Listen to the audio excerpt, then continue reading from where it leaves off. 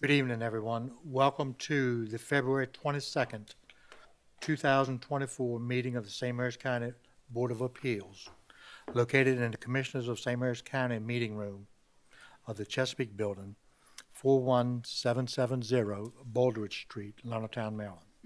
I am Chairman George Allen Hayden Sr., here with 4 other board members. We have met our minimum requirements for the quorum, and we will now start the meeting. We'll start the introduction of our board, and we'll start to my left. Good evening, Guy Bradley. Rita Weaver. Good evening, Rich Richardson. Ronald Payne. And our board attorney this evening is Steve Scott. Our alternate is not here. I don't see our alternate this evening.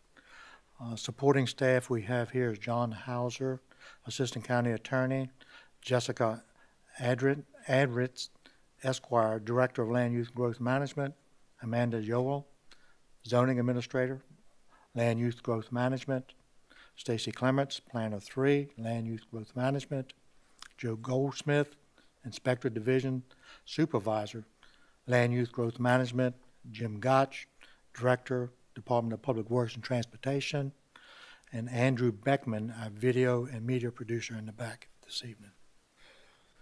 Our first case is the Katzenberg Appeal, ZAAP 23-2707, appeal of the decision of St. Mary's County Department of Land Use and Growth Management to issue a permit for a retaining wall. And we'll start with our county staff giving our report. And if you would please, Ms. Clements, do you declare and affirm under the penalty of perjury that the testimony, responses, and statements you may give will be the whole truth and nothing but the truth, Ms. Clements? I do. Ms. Will? Okay, thank you. Whenever you're ready. Thank you.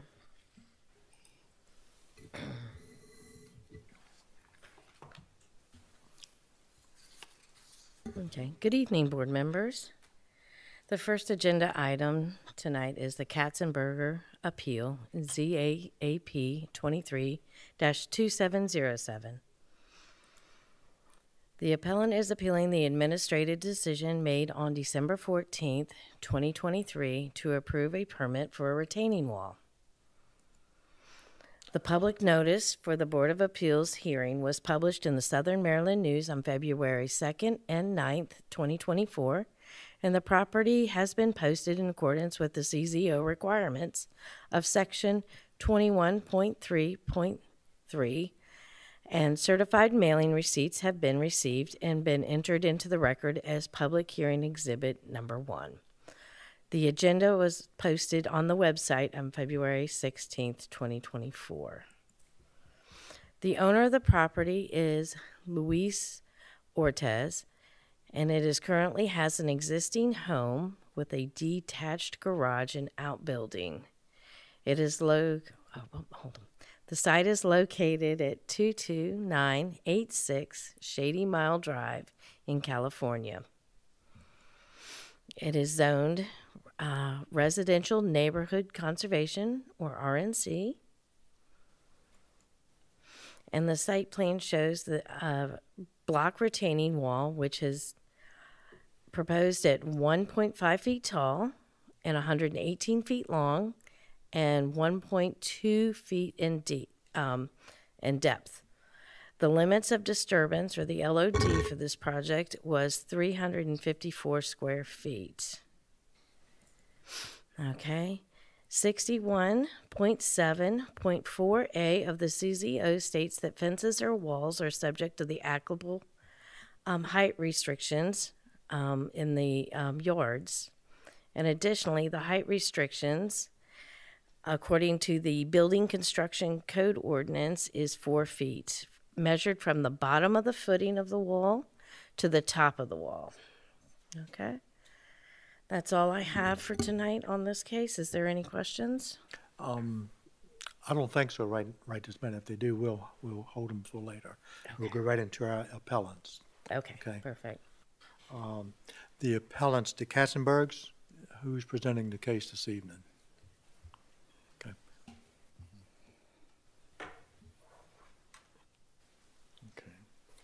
we'll get, before you sit, we'll get all three of you sworn in, and then we'll ask for your name and address as we get to it, okay? Do you declare and affirm under the penalty of perjury that the testimonies, responses, and statements you may give will be the whole truth and nothing but the truth? I do. I do. Thank you. Please take a seat, and we'll start with Ms. Katzenberg, and you can give us. We're gonna. He will have an opportunity. Okay, if you would please, for our records, your name and address. Kathy Katzenberger, 45365 Woodlawn Drive, California, Maryland, 20619. Mr. Vaughn. Steve Vaughn, Little Silences Rest, 41650 Courthouse Drive, Leonardtown, Maryland. Mr. Katzenberg. We need to speak into a microphone, so if you would pull that one over to you. Frank Katzenberger, 45365 Woodlawn Drive, California, Maryland. Thank you.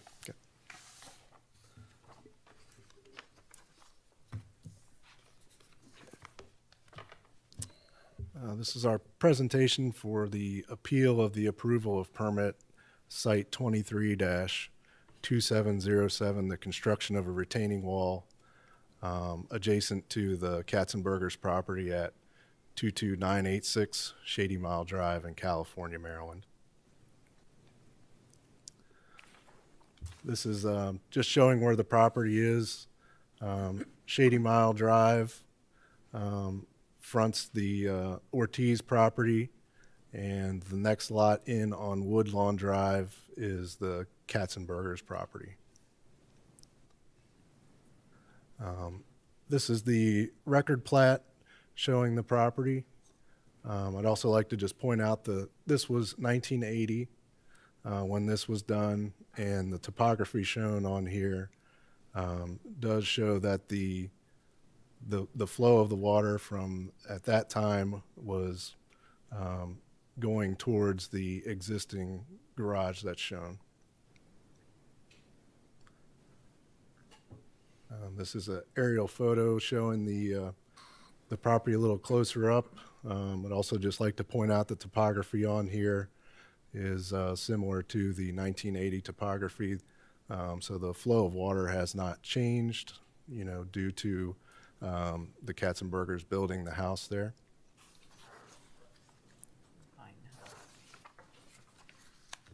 And this is a copy of the site plan that got approved.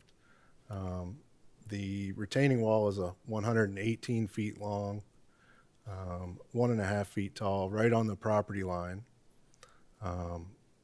The site plan does not show topography, which would show that this wall blocks the lowest portion of the property on the Katzenberger's property and has nowhere for the water to go.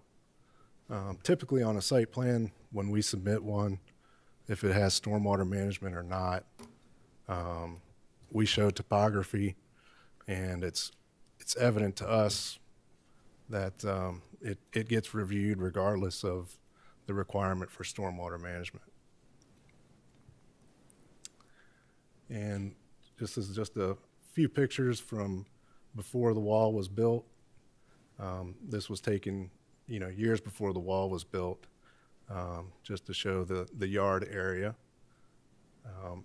The wall in question is through those trees, and on the picture on the left, you can see the existing garage on the neighbor's property. So the wall runs basically the length of that picture and then a little bit behind the house. And the picture on the right is further up from the... Mr. Vaughn, Yes. excuse me. I hate to interrupt, but I really would like for, especially your last comment, where this wall runs in accordance with this picture is, please. Yes, sir. So the wall runs along the property line. Where Stacy has her arrow, it runs from behind that garage, and it runs on up past the tree that has the yellow foliage on it, and then a little bit further on up past that It's 118 feet long, Okay. Thank you. and it covers the low point of the Katzenberger's property. And I'll just show you this picture, and then I'm going to ask Mr. Katzenberger just to give us a timeline of events. So this was a flood that was in 2020 prior to the wall being built. This is just to show that how much water comes through here on a near 100-year storm event, and just to show that the wall is going to make this even worse. And whose property is this? This is the Katzenberger's property. Okay. The fence that you can see in the right-hand picture, that's the backyard, and that's where the wall is partially on that. And then where the flooding on the left, the picture on the left, that's the low area where the wall is now going to be blocking through those trees. And with that, I'm going to turn it over to Mr. Katzenberger to discuss the timeline. First of all, I just want to thank you guys for taking the time out to hear us and stuff, and hear this problem that we have. And just to let you know that I'm not really a public speaker or reader, so just bear with me as far as trying to of us read are. this stuff. So anyway, I just wanted to give you a little bit of timeline. In the summer of 2023, our neighbor, Mr. Luis Ortiz, and I walked the property line and discussed the flow of water. He said he was going to build a concrete wall along the side property line. I let him know that it would back up water on my side, causing a pond. Actually, it's a lake, but anyway, I said he couldn't build a wall to block water. Well, because I knew Mr. Ortiz was serious about building a concrete dam, I call it a dam because that's what it is, to dam up the water, I filled out a 311 form online with the County of St. Mary's. I informed them of our neighbors' intentions and how it would affect the natural flow of water, leaving us with a pond. A few days later, I got a call from Roy Spalding from the County Highway Department in response to our complaint. He said that he already had been out the day before and looked things over. He told me that there was nothing the county could do right now until he actually does the work and when it actually starts. And I said, okay. Well, early Wednesday, December 13th, the neighbor began to dig in a deep ditch along the property line. I immediately called Roy Spalding because he had left me his phone number and said call him. So anyway, I called him, told him that they had started the wall. He drove out there immediately, looked at it, and called me right back. And he said the situation did not fall under his jurisdiction. He referred me to Land Use and Growth Management, Lugham. So I called Lugham at 9 a.m. and spoke to Mr. Goldsmith. And I told him that the neighbor was building a concrete wall to stop the flow of storm water from coming onto his property. Mr. Goldsmith said he would send an inspector out to check it out. Half hour later, the neighbor began pouring concrete into the trench, about halfway up. I called Mr. Goldsmith and told him that they were pouring concrete into the trench. About a half hour later, the county inspector showed up and stopped work, putting a red sign in the yard. I called Mr. Goldsmith several times to find out what transpired, but he did not answer, and I left message. Early Thursday, December 14th. The neighbors started work again, pouring concrete into the trench. They extended the trench towards the backyard. They were adding rows of cinder block on top of the footer and filling the holes of the concrete blocks, cinder blocks, to make it a solid structure. I tried to call Mr. Goldsmith again to see why they were allowing it to continue building with no drainage pipe. He said he did not answer. I left message. So late the next afternoon, I got a call from Leroy Owens. He was the inspector that had gone out the day before and stopped the work. I asked him what was going on, and he said they did not have a permit, and that's why they stopped the work. I said, that's why they stopped the work. And he said, Mr. Ortiz came in that morning and got a permit to continue building the wall with no stipulations for drainage, for any kind of drainage pipe. I asked Mr. Owens why Lugum issued a permit knowing that there was a water problem. I reinstated again how that this was a dam that was blocking natural flow of water, not a retaining wall. It's a dam, and would cause and create a pond on my side. I asked him why he didn't inform us. He said he didn't have to. He said Mr. Ortiz had the right to protect his property. And I said, I understand. And I asked him, where is my right to protect my property? He could not answer that. Needless to say, I got a bit heated and got nowhere with him real fast. He was set on his decision to give them the permit instead of paying attention to the laws regarding natural flow of stormwater, or the problem it would create us. I told him I wanted to appeal the Lugum's decision. He said he didn't know how to do that and he would get back with me. Due to how quickly this permit was issued, it appeared to us that no one bothered to check with other county departments such as stormwater management when they knew fully well this was a stormwater issue. Friday, December 15th, Mr. Goldsmith called me in the morning.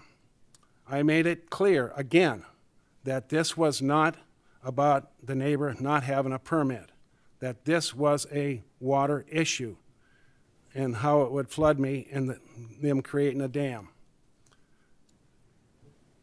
I let him know that I had previously turned in a formal complaint with the county about this situation. He said, I understand that you want to appeal this permit. And I said, yes. And he emailed me an application, which he did. By late afternoon Saturday, December 16th, they had completed the wall before it started to rain. Next week, I filled out the application. So that's kind of the timeline, so I'll give it back to Steve. Okay, thank you.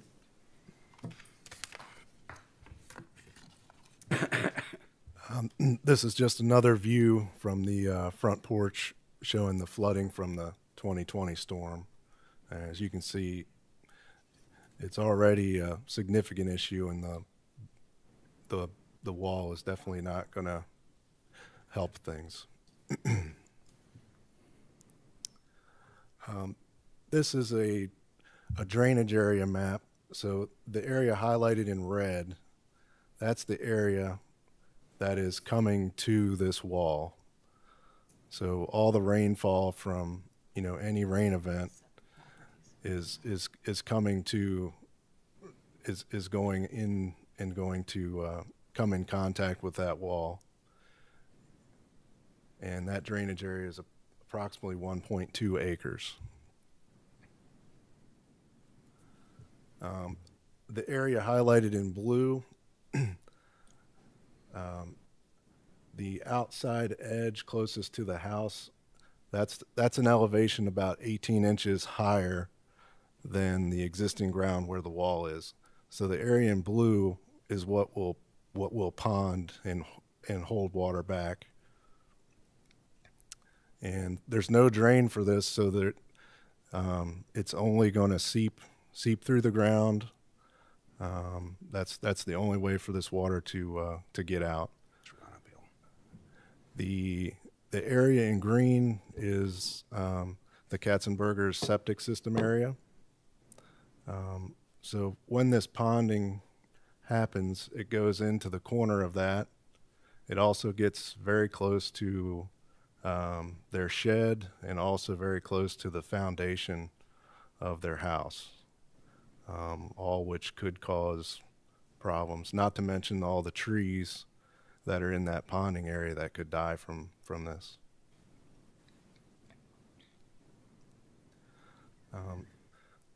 This is just a kind of just a summary of the common law that Maryland has for drainage.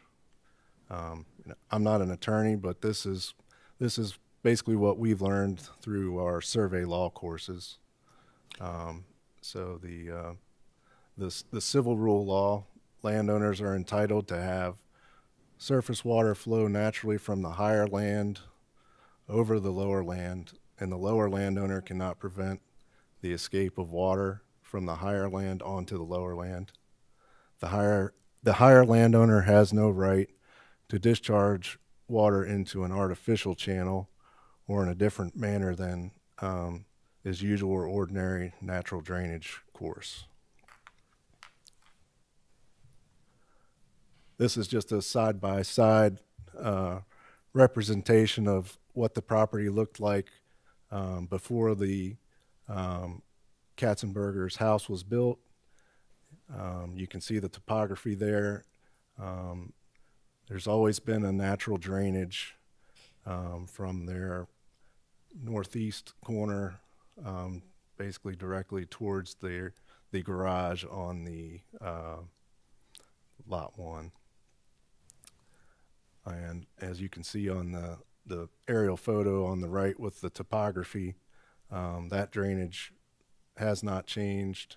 The topography, the house that's on the Katzenberger's lot, you know, it goes with the land. It wasn't changed to direct additional water towards Mr. Ortiz's property.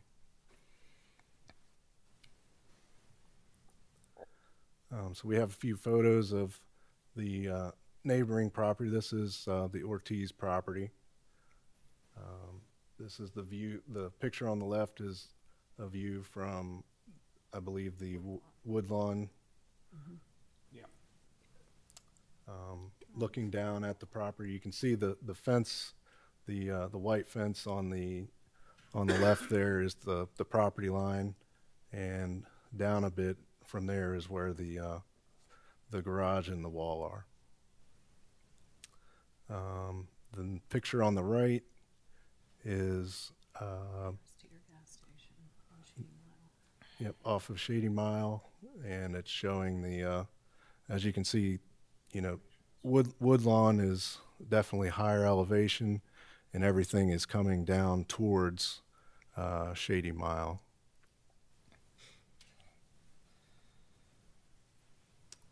And this is another picture from Shady Mile. You can see the garage on the right, and the wall is behind it. And behind that, you can see the Katzenberger's house in the background behind the garage. A few photos of when the wall was constructed.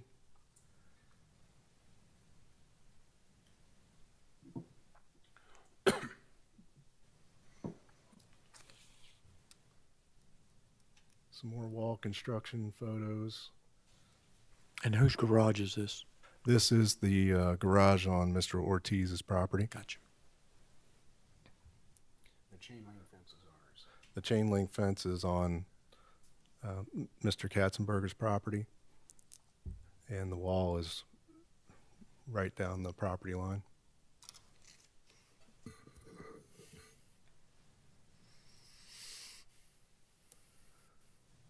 This is a shot taken after the wall was constructed up on top of the hill from the Katzenberger's property. The picture on the right, you can see the wall. It starts up on the hill, and then it goes beyond the garage and all throughout that low area.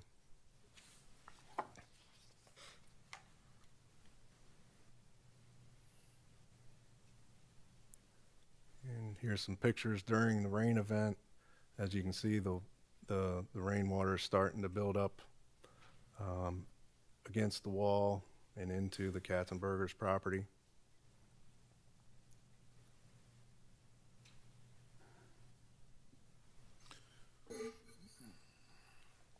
And this is later on after this was a 2-inch rainfall? Only a 2-inch, yeah. 2-inch rainfall event that happened earlier this year. This is from our bathroom window. Yep. This was the first weekend after the wall was built, around the 20th or whatever. As you can see, it's, significantly flooded, as it does. This area, as you saw in the 2020 flood pictures, it is prone to flooding, but this is a much smaller rain event, and the ponding that you see here was just as bad as the 2020 flooding. That was just the beginning of the rain. This is Mr. Katzenberger showing us the depth of the water along the wall there. It's boot high, and then the other photo is just showing after, or just during the rain event, and you can see the ponding through the trees there.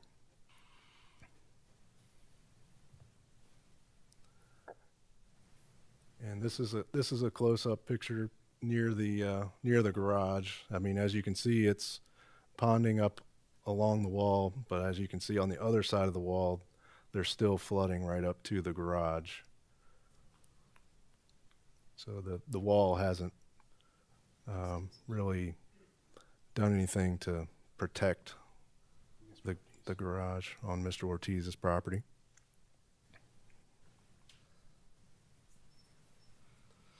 And this is the day after the rain event. As you can see, the water is still there on the property.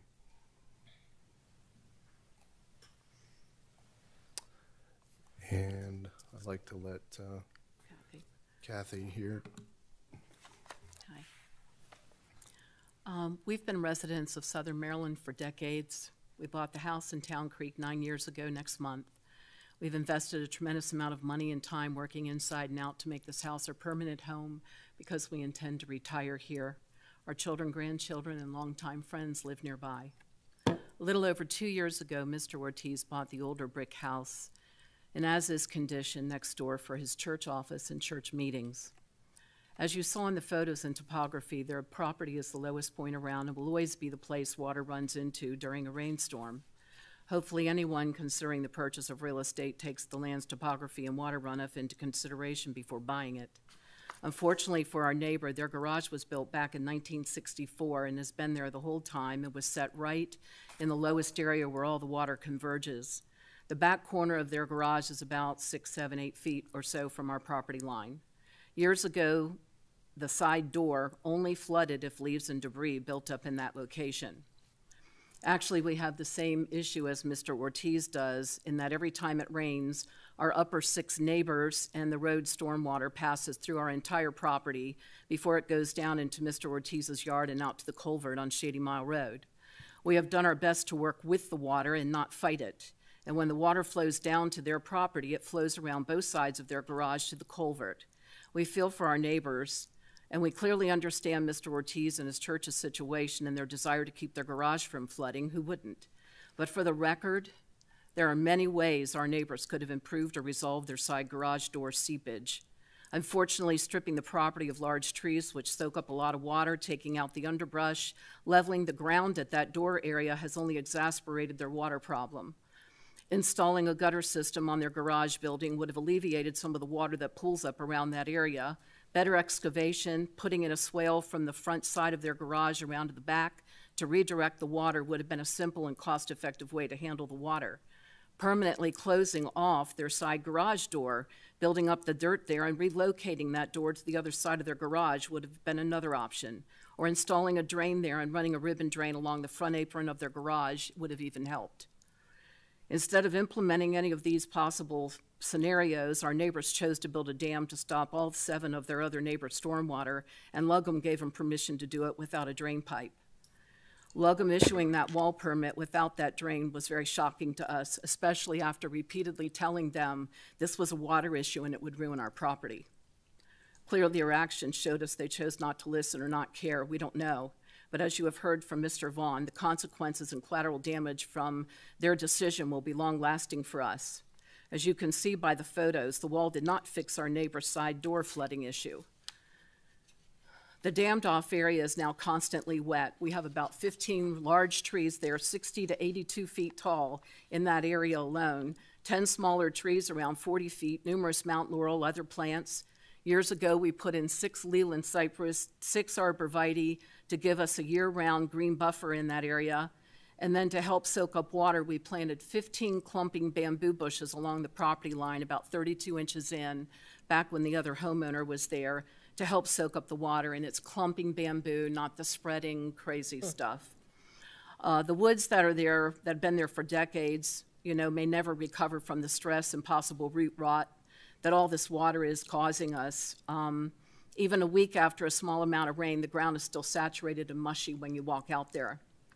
According to 2 arborists that we talked to this week, we're not going to know the true damage to the trees for about 1 to 2 years. He suggested we hire someone to come out and assess things and take soil samples, because if root rot is found, it might be reversible if caught early enough and the area can be drained. The longer this goes on, the worse trees' chances are for health, recovery, and survival, and we have the future problem of the trees dying and needing to be cut down before they fall over. With time, the potential problems, collateral damage only increase for us. We've been praying to the Lord to hold back any big storms until this is resolved. Our dilemma is not if we get 5 to 6 inch rain event, it's when. Due to the wet soil, what happens if these 60 to 82 foot trees fall over and crash on our house, our fence, our shed, our neighbor's garage? Who pays for the mess and the cleanup? Who pays for our septic field if it fails during a flooding event? Who pays to pump out and dry out our crawl space and our shed and the equipment in there? Who pays for all the trees and the bushes that rot and die? Who pays for the arborists to come? We don't have that kind of money. And none of this is our doing. We repeatedly warned Luggum about this, and we should not be penalized financially now or in the future for this granting of this permit without a drain pipe. Here's what we're asking for. The county to follow Maryland's civil law rule. Landowners are entitled to have surface water flow naturally, which you already heard Mr. Vaughn speak on. I won't repeat that. Number 2, we would like our neighbor's retaining wall permit rescinded and all 118 feet of it and its 18-inch concrete footer removed and the land restored back to its original grade. Number 3, if our neighbors put up a fence along the property line, we want to be sure it does not restrict water flow. Any fence that would be installed by them should be raised up several inches and have slots or holes in the fence to allow water to pass through it. Number 4, if property damage occurs, such as flood damage to our house, our shed, our trees die, our septic fails, the trees fall on our house, shed, fence, neighbor's garage, whatever, the county will be responsible to pay for said damages. If the trees fall down but hit nothing, we can't afford to have them dumping, causing a dam either. So the replacement costs of that, reimbursement, so far this little adventure has cost us $931.58 to just do this appeal. Who pays for that? I think the county's responsible for doing it. Number 7, we would like swift resolution of the above within 30 days after the appeal period so it doesn't drag on and the situation escalates with a large storm, especially in the spring and summer. This has already been going on 2 months now, and we really need your help. We respectfully request your assistance to correct the mess and make it right, and we thank you for listening and appreciate your time. Thank you, Ms. Katzenberg and Mr. Vaughn. Any questions from the board at this point? Yes, sir. Mr. Cuthbert, you, in your letter, you think they should install a drainage line before they put the wall in. Is that correct? Oh, you're asking me? Yes. A drain pipe or French drain or whatever you call them should have been put in with the wall at Would it that be time. on your side of the wall or under the wall? Under the wall or beside it, however the engineer or the county would say to do it, just so that the water drains through. And where would that water go? If they had installed that drain pipe, where would that water? Out to Shady Mile Culvert would be best case scenario, but at the very least, behind their garage, not at the side door. Their flooding is coming in that side entry door, not the big 4 garage doors. It's on the side entry. Would it go to another neighbor's lot? No, their lot is the corner lot of Shady Mile and Woodlawn. So the water would flow behind their garage and go naturally out to the culvert. Could you install a drain pipe now and solve the problem? No, that's the whole issue. That's why we kept calling, because they were in the middle of building and it would have been the time to do it. Even if I could collect the water, I have no place to put it because that's my lowest point of my property. I can't get rid of that water without it going through his yard the way it has gone through for centuries. You know, they bought that house just 2 years ago. The house has been there since 1951, something like that. The garage has been there since 1964. When we were friends with the previous neighbors, they did not have a flooding problem till they could no longer keep the leaves and debris away from that side door. These new neighbors have leveled that area, causing some of this problem to pool at the door. There's sandbags in front of that. And when Patricia Gaston, before she passed away, she couldn't go out there and blow leaves anymore. We would do that for her, and debris would fall, whatever. And then the house was vacant for a bit before it was sold. You know, Mr. Gaston died 6 months after we moved in, and then years later, Ann died. We were friends with them. You know, and we all talked about the water all the time, hence us putting in extra things to help with the flow of water so it wouldn't be quite so bad for her. She had no money to build a swale or do anything, but that's what needs to happen versus a dam to stop it all up. If I could put it somewhere, I would do that. But if their property is lower than mine, I have to go through, or that somebody has to go through their property to get rid of the water. You know, if it pools on my side and stays there, I end up with a swamp. I'm trying to decide if he put a drain pipe in on his side, where would the water go? And if you put it on your side, which is that far apart, wouldn't it go to the same place? Yeah, basically. Yes, Yes, it would go. How to explain this?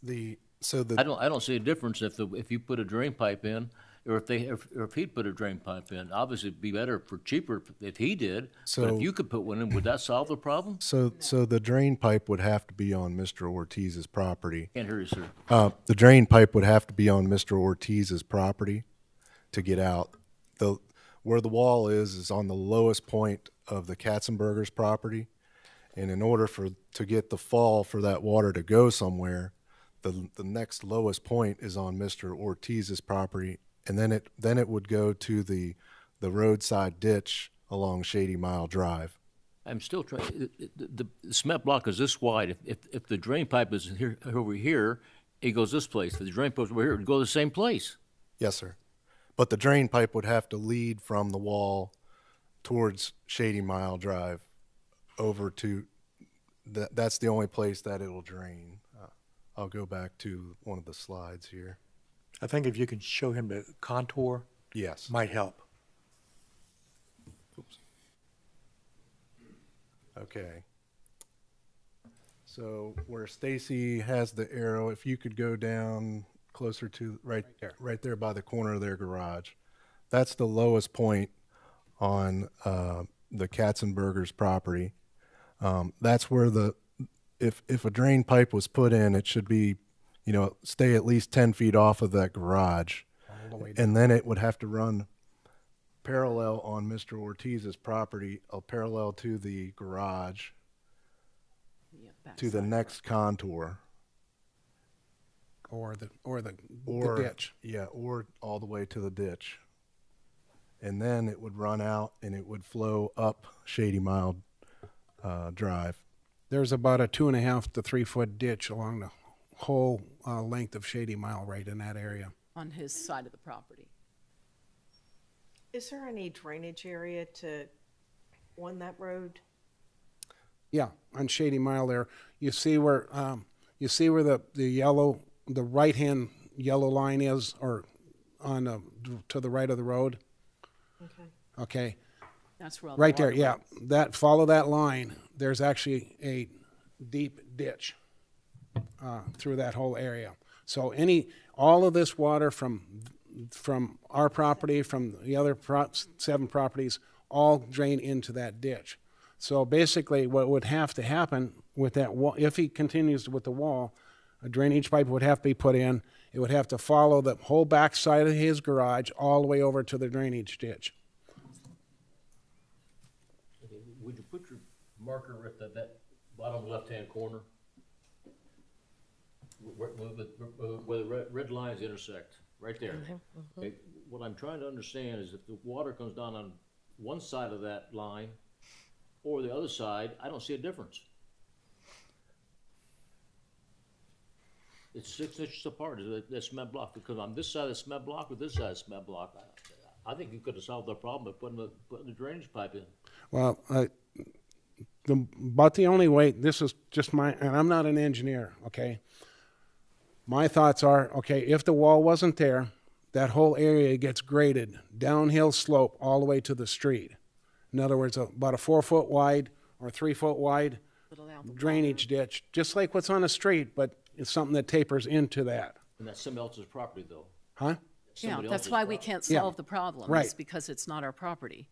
So but what happens is, by putting that wall there, word was, all right, put a French drain along there. Well, a French drain will follow the wall, but the problem is you can't make water run uphill. Because what happens is, where the red lines intersect is probably about the end of the concrete wall, okay? That's a higher point than it is down below. So you can't get it to drain out of that higher point, out of that lower point. It just sits there. Where you see where the corner, yeah, right there. Now follow the white line around, okay? The topography. Follow the topography line around to where it intersects the red again. Right there. So what happens is that's 2 of the higher points, okay? So in other words, everything that's in that area will not drain With a wall there. with that wall there. At least if the wall wasn't there, you had in the past, you had more of a chance of the water to keep on flowing to where it would keep on going, not standing and sitting around. See, in the past, it would actually flow right on through. Right through your neighbor's property. Yes. Yes, Well, right on through the neighbor's property on out to the street. yeah. So all he was trying to do is protect his property Same thing with me. at your expense. Yes. Yeah, exactly. Thank you. And the water flooding in his garage is coming from that side garage door. Again, not the big 4 doors in the front, just that side, which is why sandbags are there. Again, move the door, do gutters, do a swale. And do- also, too, is a lot of the water that's coming down, if you follow the red line that comes along the property line there, during this last few rains, you could stand out at the wall and watch the water follow that property line right down from the street. You could see it. Anyway, Can I ask, is the wall that was built, is that directly on the property line? It's on the Ortiz property, but it is right there next At to the the property edge. line. Is there anything where it needs to be so many feet away or not because it's a neighbor? I don't know that, when we get to the county attorney's piece of it, Oh, I think he okay. can answer that for us. Sure. Okay? And we don't mind them putting up a fence. We don't mind anything they do. It's just the water. You can't wall off the water, so. Did you guys talk to Mr. Ortiz after that flooding where you took the picture, that first rain? Did you guys? No, we have to catch him because he doesn't live there. It's his church's meeting place and church place. And we have a language barrier because he does not speak English. So if we don't have an interpreter, it gets a little difficult. But we had talked about the drainage, and he could not understand that we have no place to drain the water to. You know what I'm saying? That was a difficult thing, and so this was our only recourse. Okay. They're good, they're nice people. I mean, we don't have any issue with them. But we tried to resolve it, and it did not work. We told him he needed to put a drain pipe in. So now that the wall's been built, can you go back to the slide where you the request that you guys are making? The site plan or the last slide? Last slide.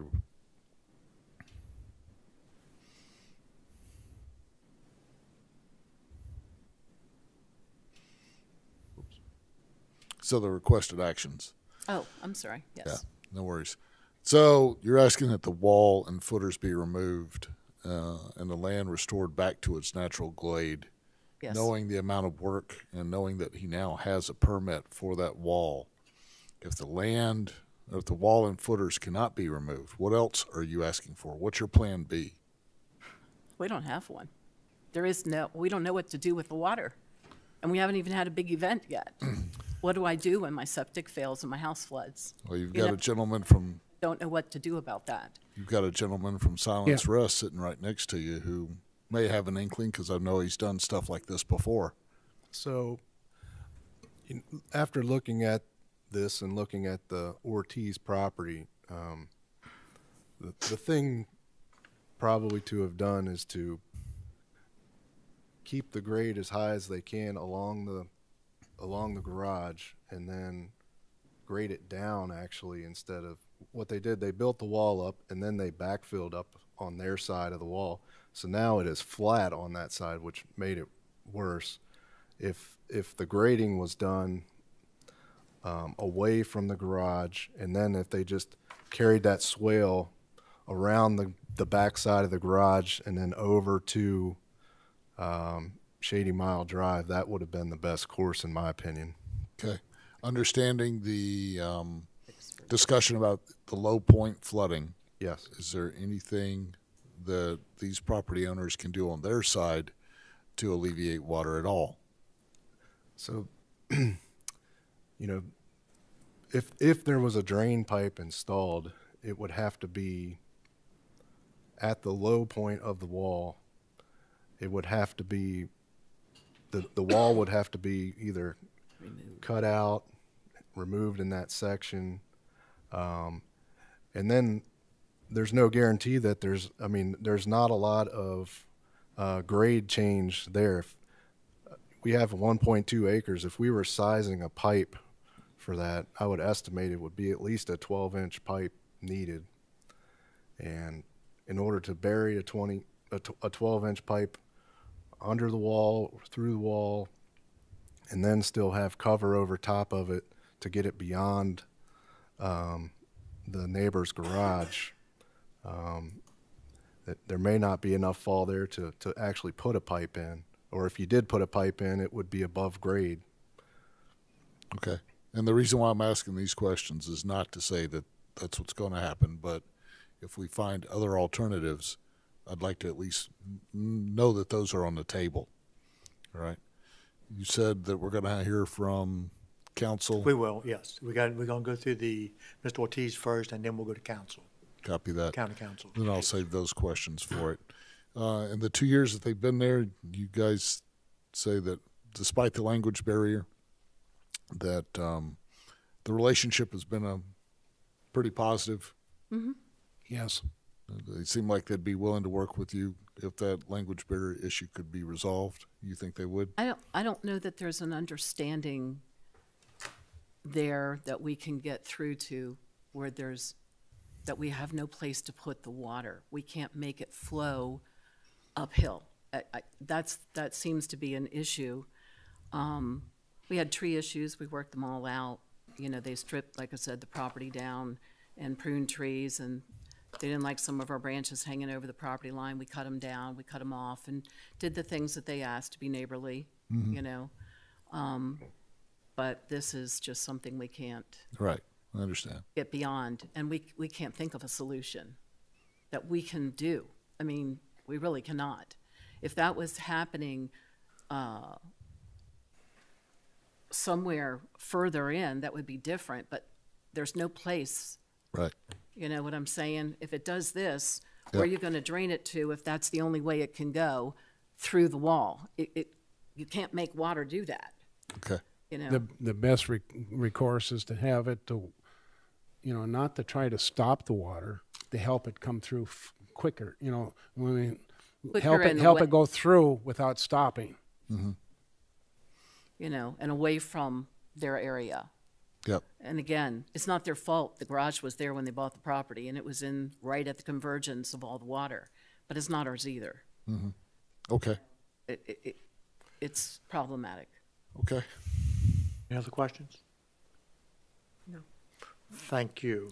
Mr. Chair, excuse me, let's ask if the property owners or the county have any questions of the We can do the applicants. cross-examine on this one, right? Yeah, yeah. Okay. Mr. Ortiz, do you have any questions that you want to ask of the Katzenbergs at this time? He's not here. He's not here. Is he here? Okay. Who's here for the Ortiz side? I don't see anybody. We haven't seen anyone. All right. We looked.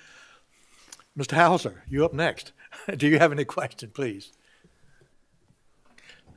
I've got just a couple. For the record, okay? Right. By way of introduction, Mr. and Mrs. Katzenberger, my name's John Hauser. I work in the county attorney's office. I wrote the memorandum that set forth our opinion on this one, and I'll guess because the applicant isn't here, be speaking to that right after. Only questions I have for you, just to understand what exactly the county is responding to. Stacy, could you turn back to the slide about the civil law rule?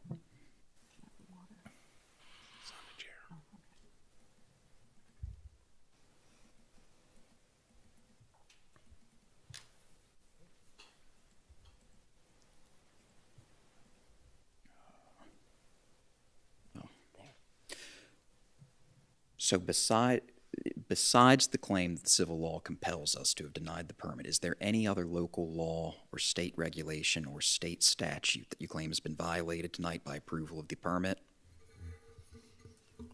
Well, it's not a law, but on your website, it says that when permits are issued, that they correspond, I forget, my wife is the one that read it, it corresponds with, they check with other departments to, you know. Before when issuing it. Before issuing permits and stuff, and evidently, did not happen. All right. And the plat that was used did not have their topography on it for anyone who looked at it to see, unless they checked on your website with the satellite topography, I don't know what that's called.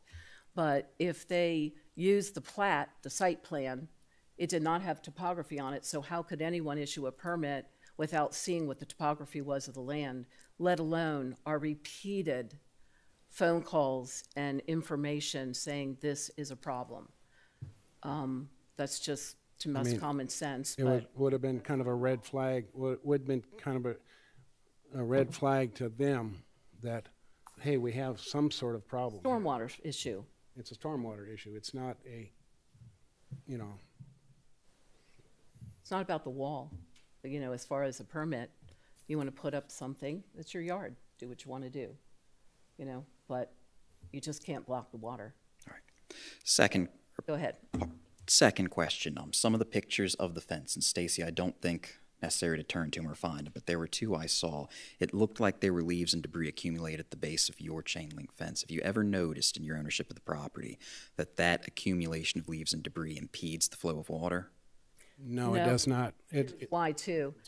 a lot of that water a lot of those leaves are jammed there because of all the water coming down and jamming up. Underneath all those leaves that you see, it's this deep of water. All right. That's the only questions I had, Mr. Chairman. Okay, thank you. Okay. So there's no one here from Mr. Ortiz? All right, Sir, I don't see anyone from there. then you all can sit back, or step back and sit down, and if we have more questions, we'll call you back. Thank you. And Mr. Chairman, Mr. Ortiz did submit a letter that is on the It's website. on file. Yeah, it's on file. Yes. So, Do you want to review that letter? Would you we like to can review- look at it or just make sure the board members are aware that it's Okay. there. Can we bring that up, Ms. Clements, please, that letter? Yes, I can.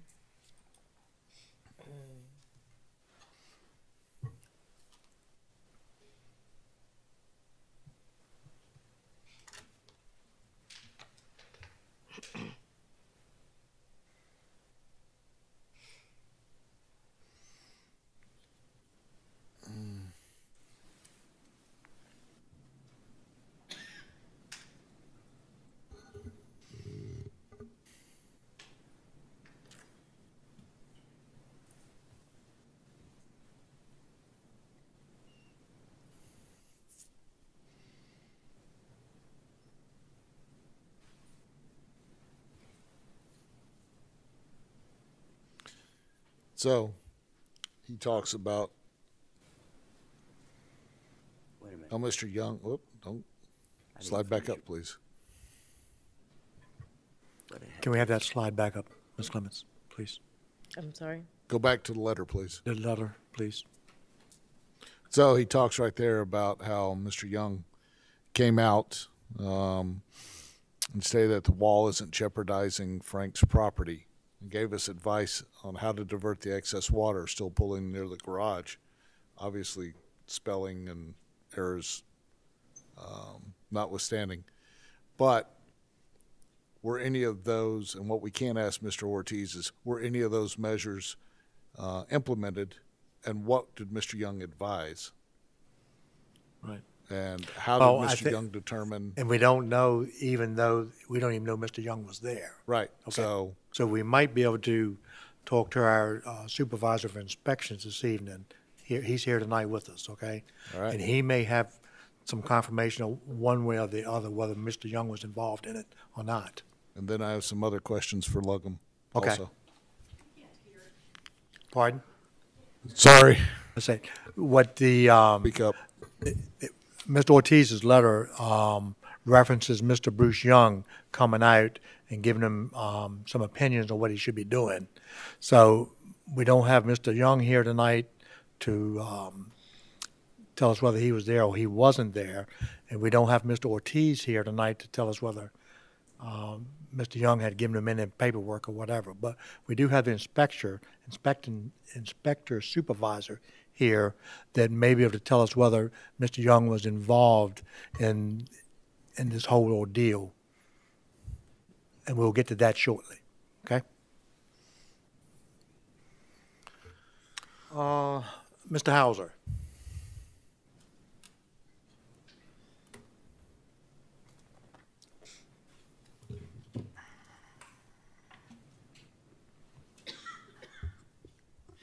Good evening, board members. Once more, for the record, John Sterling Hauser, Deputy County Attorney. Plan tonight is to 5-page memorandum giving a summary of County Attorney's Office believes the proper outcome of these cases and a longer explanation of the law relevant and applicable to this matter.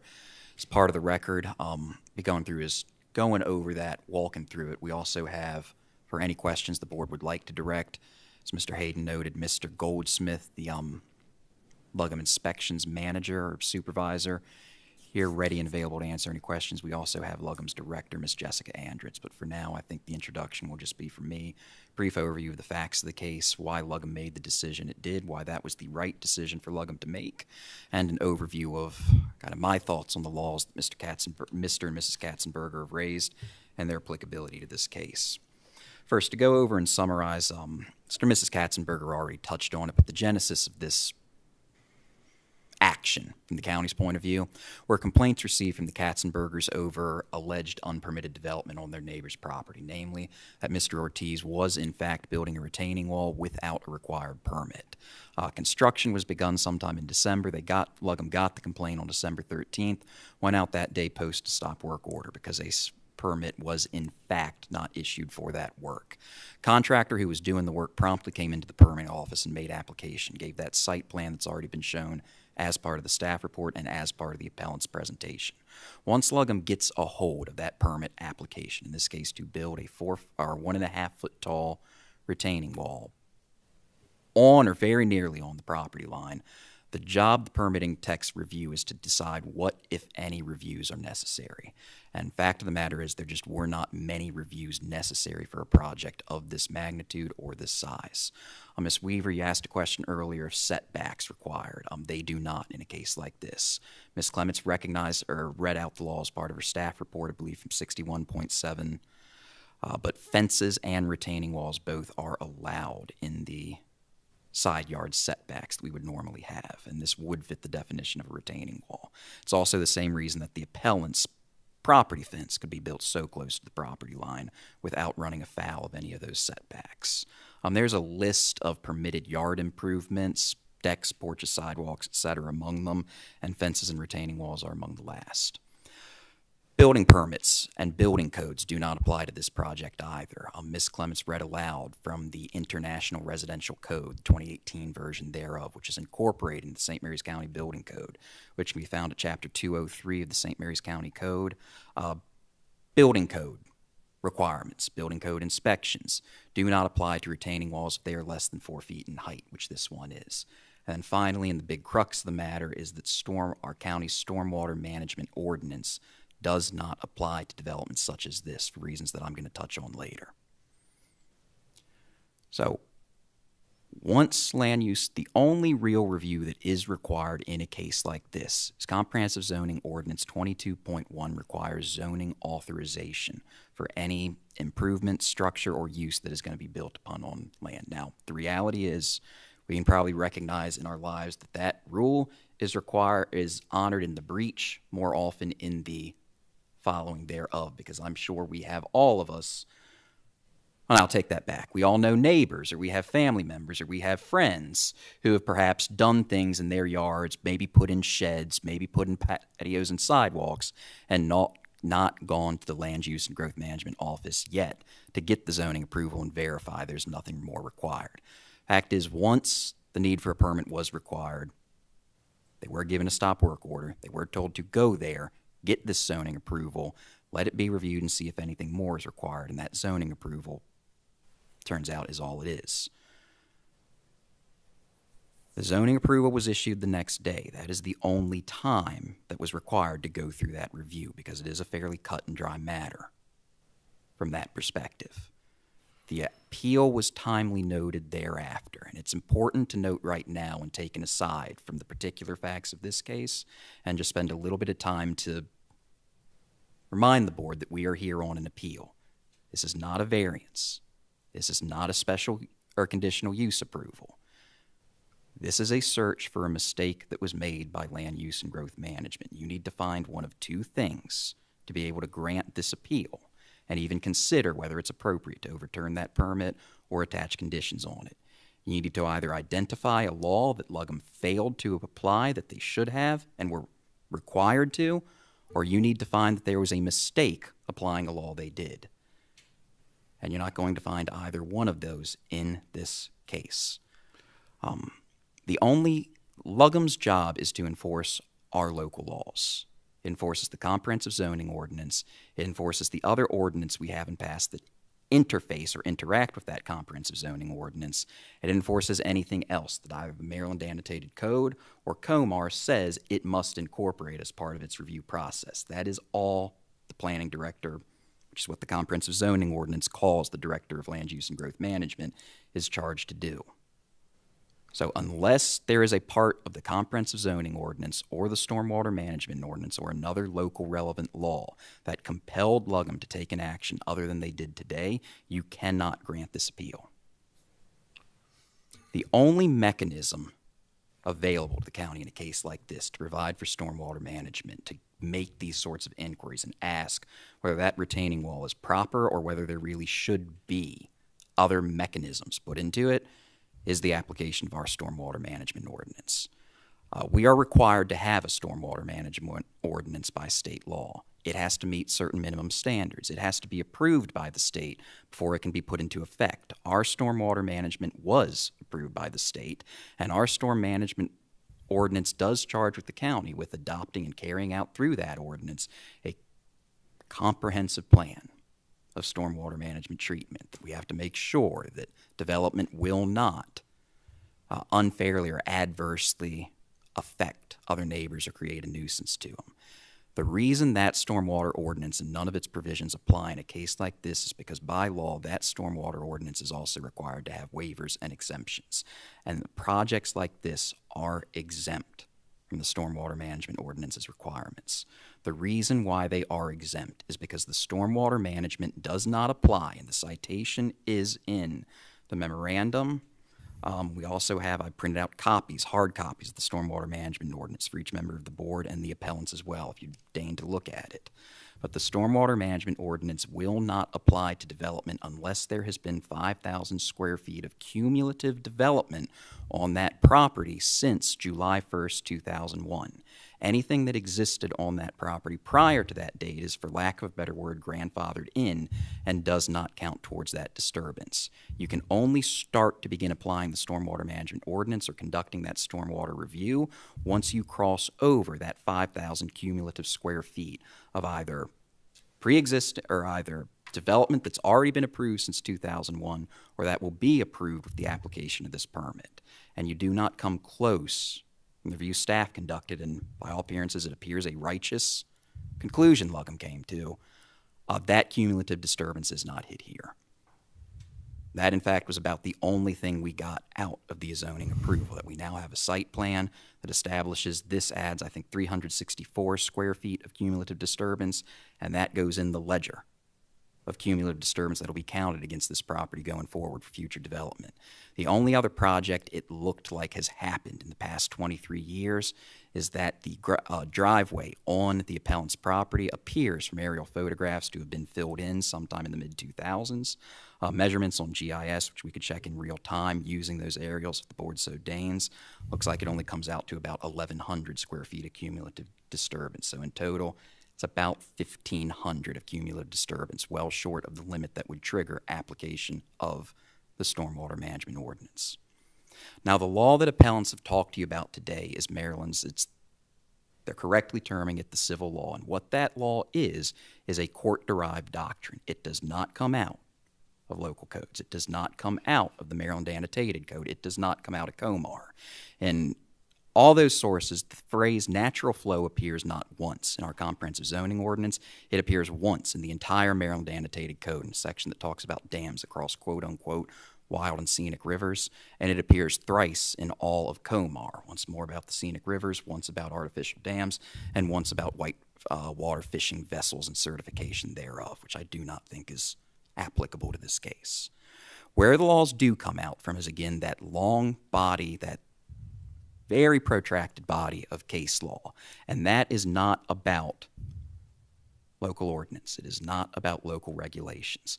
The only relevance and saliency that rule has is in helping a court adjudicate disputes between private property owners when their property rights are in conflict with one another and they cannot decide between themselves how to solve them and must seek judicial intervention.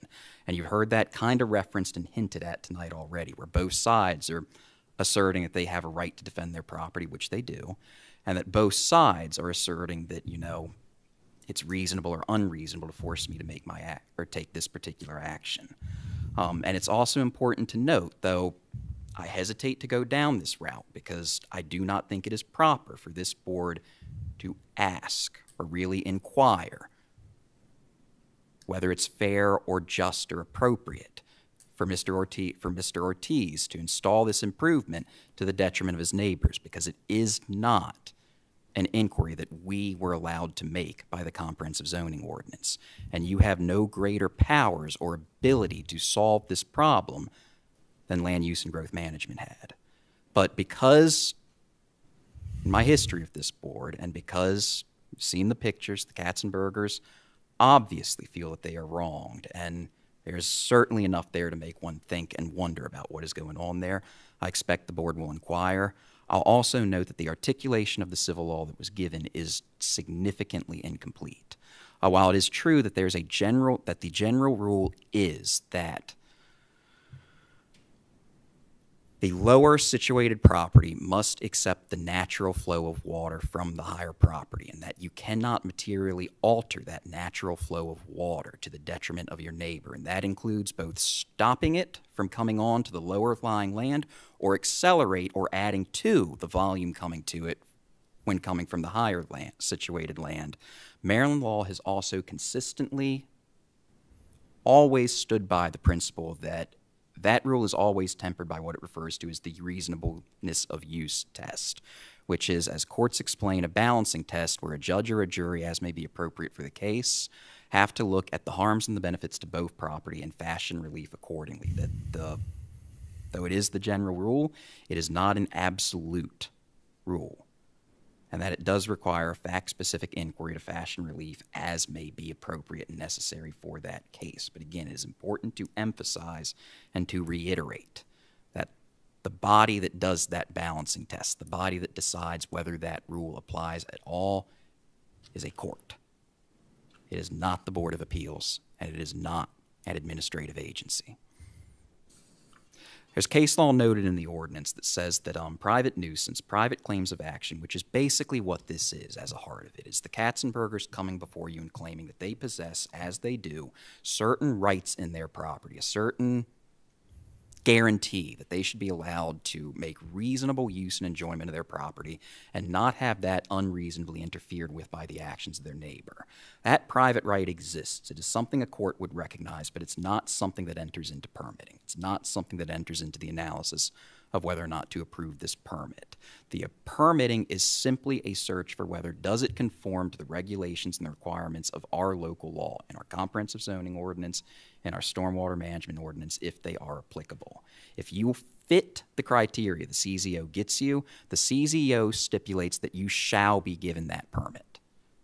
There's no room here for the director in a situation where you are permitted by right, where you don't have to go through public hearing, where you don't have other standards to meet, to sit back, scratch your head and say, well, is this really the best outcome? Should it be different? And though I get it, those cases are difficult, those cases are hard, and it can feel harsh and cold. The alternative is local government ruled by basically our switching notions of what counts for fundamental fairness, and that is one step shy and very often becomes arbitrariness and capriciousness, which is about the one thing a circuit court can be guaranteed to find fault in a decision of an administrative agency if it's ever turned back on appeal. I do not think there is anything for the Board of Appeals to do for the Katzenbergers tonight. I do not think there is anything you can do for the Katzenbergers tonight. My hope was that Mr. Ortiz would be here, because then I could remark that $931.58, well, it's unfortunate it has to be spent, is money well spent if it was enough to put Mr. Ortiz on notice that there are at least facts here that would make someone look at it and wonder, and that if he would sit down, talk to the Katzenbergers, and try to realize there might be a problem or figure out ways about it, it would be to everybody's benefit to keep this out of court. But that is the only body that can grant the Katzenbergers the relief they are seeking, not this Board of Appeals. For the board members who are returning, about 1.5 years, 2 years ago, we had a case where a lady in St. Clements Shores appealed a neighbor who wanted to construct a garage that was going across the street from her. We issued a building permit. That was appealed. She had a litany of reasons. She put a lot of research into it. She spent a lot of time on it. But at the end of the day, what it came down to was, did that garage fit the criteria for the building permit? Did it fit all the standards it had to meet, or did it not? You've got a similar case here where there's obviously more going on here, or there may be more going on here, or it appears there could be more going on here, but there simply is no room or latitude in the board's jurisdiction to permit it to ask these questions or to fashion this kind of relief. Now, That wasn't so much of a brief summary of the memo. I think probably if we wrote it down, that was longer than the memorandum itself. I don't have any further things I would like to address the board about or speak. We do have Mr. Goldsmith present. I know there are questions I'm sure the board has for him. He's happy to come up here and answer them. We have Ms. Andritz as well for anything that might overlap. And of course, any questions the board has that I could answer, I'm happy to do so. Thank you, Mr. Hauser. Do we have any questions for Mr. Hauser before we move on to? I do. So you mentioned that there's no law or procedure or CZO, but what about internal policy within LUGM itself, specifically regarding communication amongst staff members about situations for permits that are up and coming? Is there questions? No, I do have questions about that. How about that process? Can you describe that? Because our applicant went several times and lodged complaints and said their specific reason for that complaint. So what happened inside of LUGM that allowed that messaging to either be lost or not put in the proper hands where somebody could at least have answered their questions? It took them several times to get a response, and by then the permit was issued. So the timeline there. So what about that? Policy improvement, procedural errors? Mr. Bradley, I think if we ask Mr. Hauser to answer that, it's more of a testimony than a statement that he needs to give for the county. So I think we need to ask that of the director of LUGM. Okay. Okay. But if you hold that question for that, for to add to, director. then let me make it the question for the lawyer.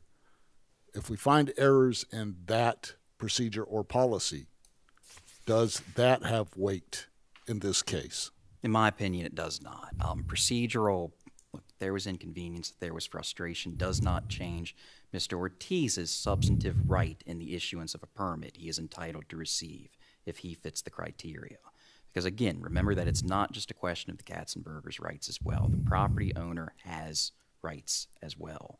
Just because you feel, if the board would feel that a process could have been improved, perhaps that Katzenbergers do have frustrations with the process, or that better communication could have prevented all of this, that still does not alter, and it cannot be a detriment to the property owner and the rights they possess in their property, and the right they have to the issuance of that permit if they hit the marks for issuance of the permit.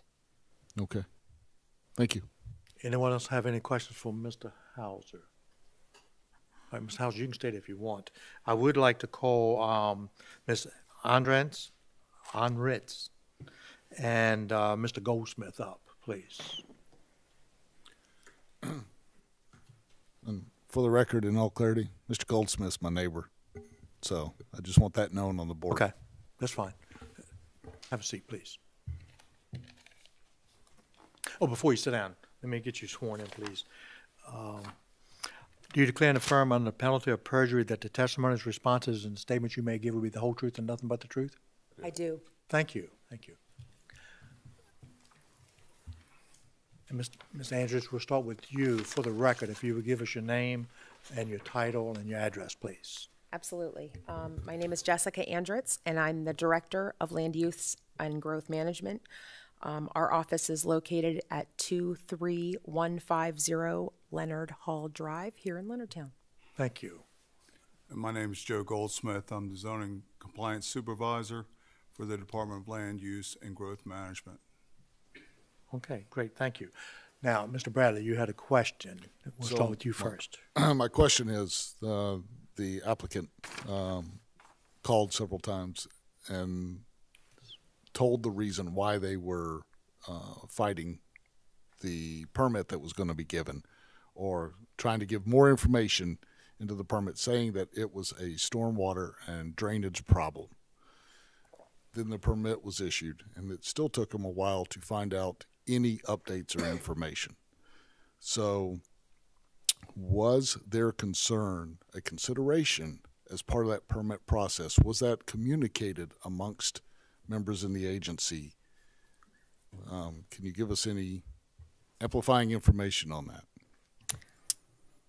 So I will say under normal circumstances, when complaints or questions come to our department about, I'm going to say situations like this where there's flooding, or maybe there's a structure that's been built, shows up kind of overnight, and people wonder, did they have a permit? Did the county approve that?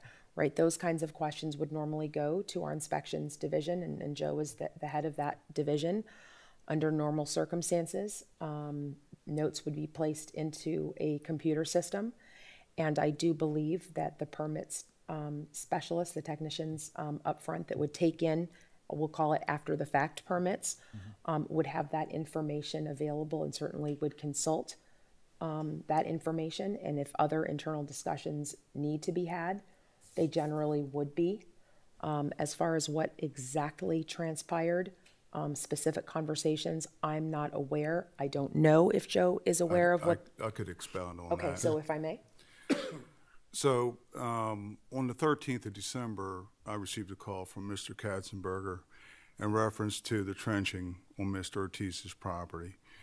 I contacted my inspector to go out and take a look. Inspector Owens went out, saw active trenching, laying a block. And because we didn't have an active permit on file, I told him to go ahead and place a stop work order on the property until we determined the scope of this project. Once it reached to a certain level, then it would be more problematic. So we stopped it initially. We told the landscaper to obtain a permit. They came in that afternoon and applied. And by the next morning, a permit was issued. And Mr. Katzenberger, so permit was issued. Mr. Ortiz was advised that he could remove the stop work order and continue working, which he did. Then the next day, Mr. Katzenberger had contacted, I believe by Thursday evening, he contacted Inspector Owen and voiced his displeasure and indicated that he wanted to appeal. So by Friday afternoon, I had sent him the form to appeal the permit. So all that had transpired within 48 hours. Okay. Okay. And then talking about, does Mr. Young work for you? Mr. Young does not. He works for the St. Mary's County Soil Conservation Conservation District. Yeah. So But- can the county speak to anything that he may have said, or let him speak to anything he may have said to Mr. Ortiz about what improvements needed to be made? If I could conduct a brief direct examination of Mr. Goldsmith, I think I might be able to expound on that. Sure, and go ahead. Answer it. So, Mr. Goldsmith, did you personally ever make a visit out to 22986 Shady Grove Drive? I did. About what day was that, if you recall exactly? January the 26th. Who was present with you? Mr. Ortiz, Inspector Owen, and Bruce Young from the Soil Conservation District. About how long were you all out there? Can I ask you to speak into the mic, or pull the mic closer to you? Okay. Yep. We were out there probably 45 minutes. And I'll ask you, noting again that this would likely be hearsay, we do have some relaxed rules of evidence, and it's at the discretion of the board whether or not to receive it, but I note that for the Katzenberger's benefit. What did Mr. Bruce, if anything, did Mr. Young say when you made that site visit? Well, the purpose of Mr. Young's, I invited him out to the property, to Mr. Ortiz's property, to get his expert opinion on possible solutions for the wall. And Mr. Young basically said that, okay, there's water that's being redirected, but in his opinion, the water would follow to the rear of the garage and continue on its course. And then any standing water, because of the sandy soil, would be absorbed. With the conversation with Mr. Ortiz and Mr. Young, as far as the ponding water on Mr. Ortiz's side, he recommended maybe Mr. Ortiz putting a trench on his side. And if there was a problem with standing water on Mr. Katzenberger's side, that putting a hole in the wall to allow that water to enter the trench along Mr. Ortiz's property to drain. Hi, Mr. Goldsmith. You mentioned Mr. Young's quote-unquote expertise was the word you used. What does Mr. Young, what's his job?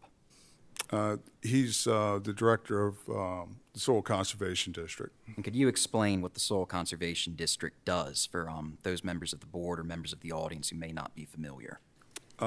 Basically sediment and erosion control. All right. If that's it. The board has other questions. None. I do.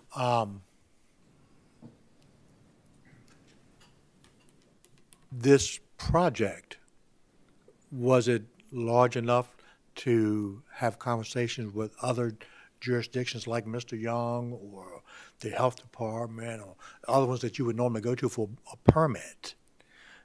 Was this project large enough to do that? I can't speak on behalf of the permit side. There are certain criteria that they have to meet before they issue a permit. And I did have a conversation with the permit manager specifically about this case, and they were compelled to issue the permit. Okay. If I could take note of the, CZO, if it falls within that exemption of the no more than 5,000 cumulative. Well, that's where I was going. Right. Okay. If And it is were this- above that, it would be triggered to go to Soil Conservation District, is my That's understanding. where I was going, and Right. my next question was, if it's that way, if that's a fact, is this normal practice every day? No.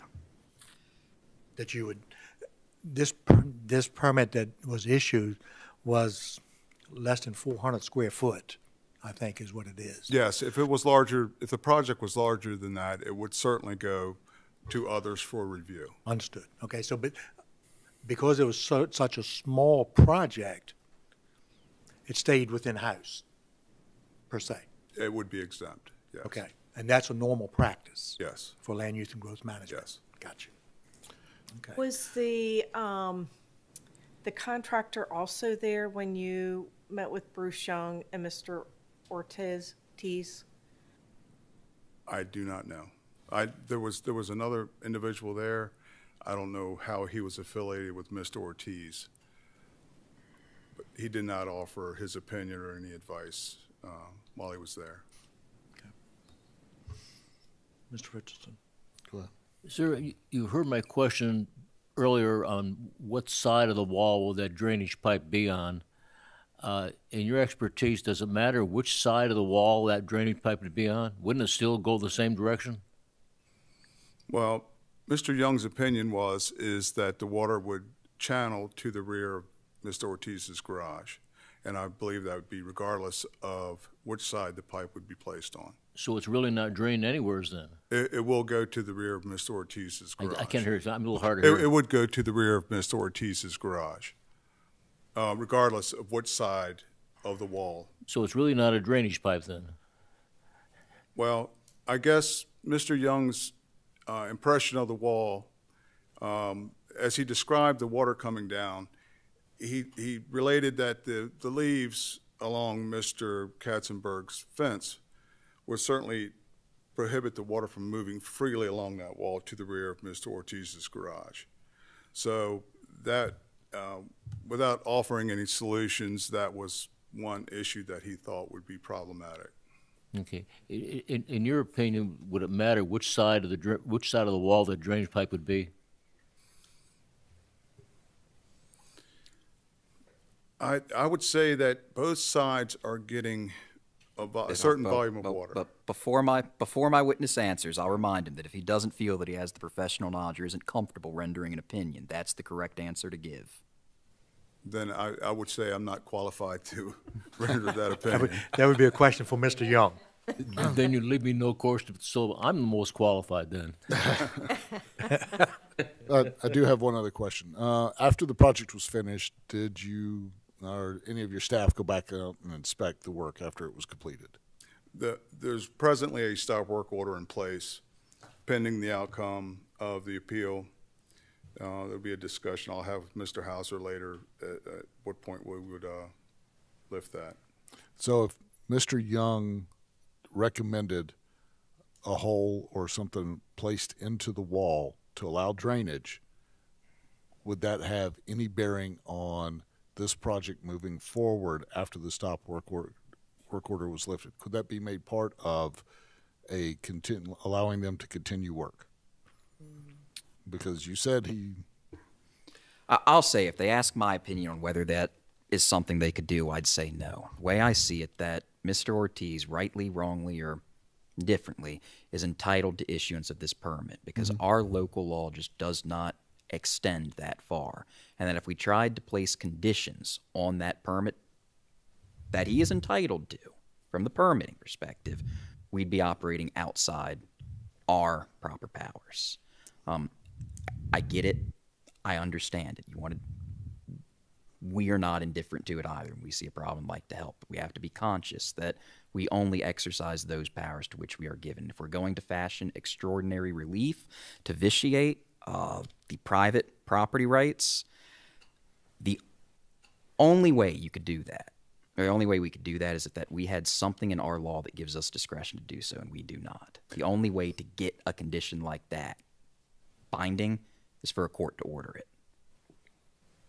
Well, I still have to ask the questions because the witness did say that Mr. Young recommended for drainage that a hole could be put into the wall as one of the solutions.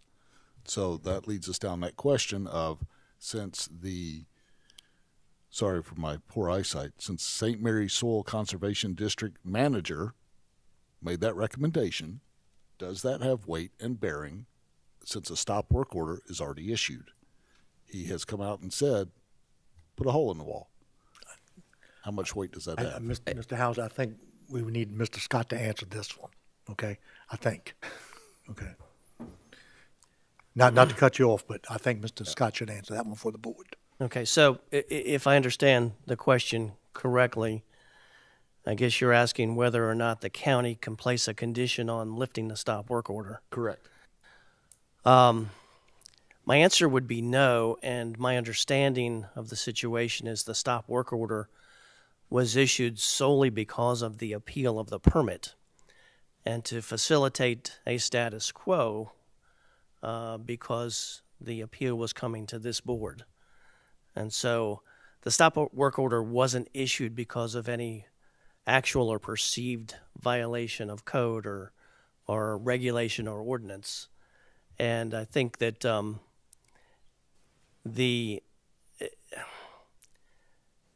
as unfortunate as it may be in this situation, there does not appear to be a remedy in our comprehensive zoning ordinance for this particular issue. And I think, this board, as much power as this board has in certain circumstances, it only derives its power from the comprehensive zoning ordinance. And so the real question for us is, was the issuance of the permit consistent with the terms of the ordinance? Okay, thank you. Appreciate it. Okay. No more questions.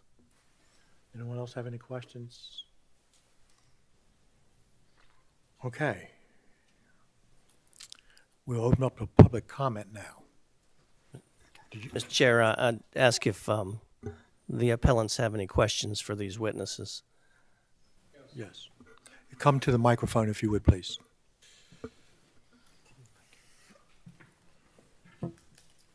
I got just a couple questions and stuff. Okay. When Mr. Moody stopped him from answering that question, said that he's not qualified to answer that question. Okay. If he's not qualified to answer that question, how is he qualified to issue a permit? You know what I'm saying? Okay, number two, can you give me the definition of a retaining wall?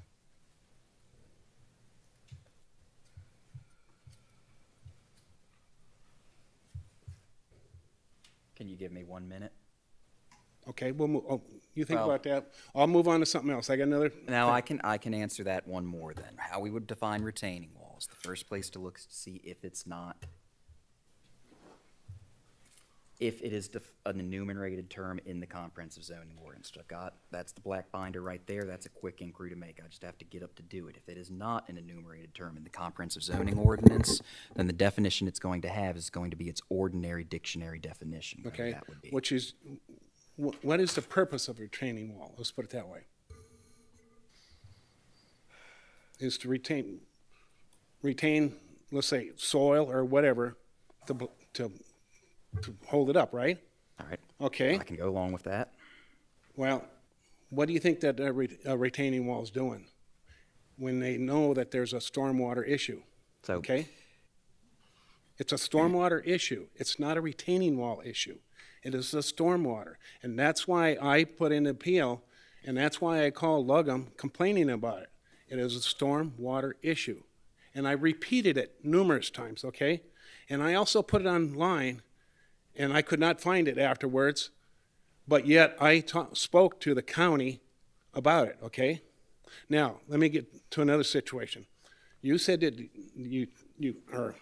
Mr. Goldsmith had took the soil guy out there and all that, but that's transpired the week after, right? Yes, Okay. The wall was completed, correct? yes, Okay. with the exception of the fence on top. Ken, Correct. I hate to interrupt it, but so we can get it on record, I need you all to, when you answer, talking to these mics, if you would, please. Yeah, okay. That's you. So anyway, that happened the following week. So the wall was already completed. So what is the soil conservation guy, what is that going to do? Basically, the purpose of me calling him out there was just to try to come up with a solution for neighbors. Okay. Why couldn't we have done this during the application process? Because it's not required as part of the application Okay. process. Now, just common sense is, okay, common sense, which, okay, yes, I understand that you're not required, okay? That's for a retaining wall. But when I called and complained about it, I called it a dam, okay? That's not a retaining wall.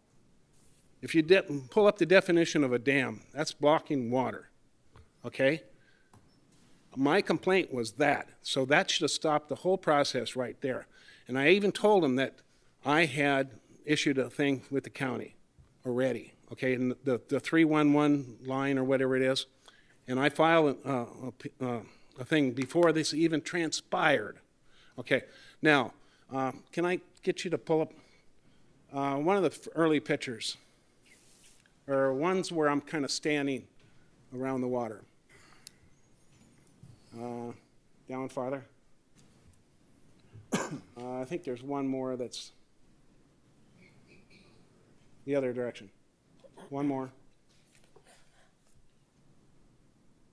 I think there was one me standing during construction.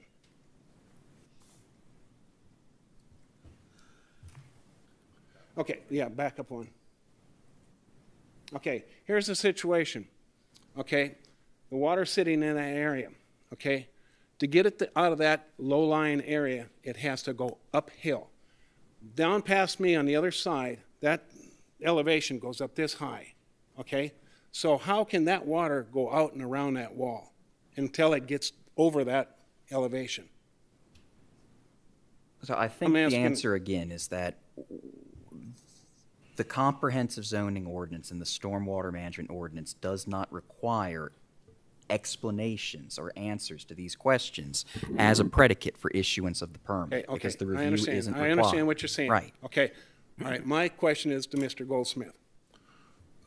Knowing that there was a problem, knowing that it was a stormwater issue, and knowing all of these problems, why did not stop and review the situation? I basically don't have the authority to stop Mr. Ortiz's project. Okay, who does? Okay, that's why that's why I called you guys, okay? Well, you had the authority to stop him the first time, okay? Why wasn't that stop work stayed in place until this whole situation was resolved? Now, It's something I can take note of without testimony. So there are really two stop work order moments here. The first came on December 13th when a complaint was received that work was being undertaken without a permit. That stop work order was posted that day. A permit was granted. That first stop work order subsequently lifted. The second stop work order came when an appeal was noted, because it is a provision of the comprehensive zoning ordinance that noting an appeal, whatever its merits, operates as a stay of all further proceedings in furtherance of the issue appealed. The only way to lift that stop work order is had Mr. Ortiz claimed that failure to lift the stop work order would have been an imminent danger to life or property. He made no such claim. Therefore, stop work order stays during the pendency of this appeal. See, the thing is, by issuing a stop work appeal, okay, that takes time. He had it done within 1 day. He had so many people out there working on it. He had it done within 1 day, 2 days. So, but if Luggum would have followed, let's put it this way. If Luggum would have taken consideration of the complaints of the surrounding neighborhood, took that into consideration, performed an investigation, we wouldn't have even been here because the wall was only half done. We wouldn't even be here. So if Luggum would have paid attention to the complaints and the former complaints, we wouldn't even hear. That's all I have to say. Any more questions for me? Anyone else have any questions for Mr. Katzenberg? No, sir. Okay. John, you have any? I mean, Mr. Howes, you have any? No, sir. Okay. Mr. Vaughn? I just had one question about the site plan procedure. What's the requirements for... Yeah, Mr. Vaughn, you're going to have to speak up. Sorry. Yeah. What's the requirements for preparing a site plan? Is topography required? Typically even if it is a exempt stormwater management plan, when we prepare a plan, topography is required. And in this particular case, that would have, I believe, had a great help, knowing that the wall is blocking the low portion of the property.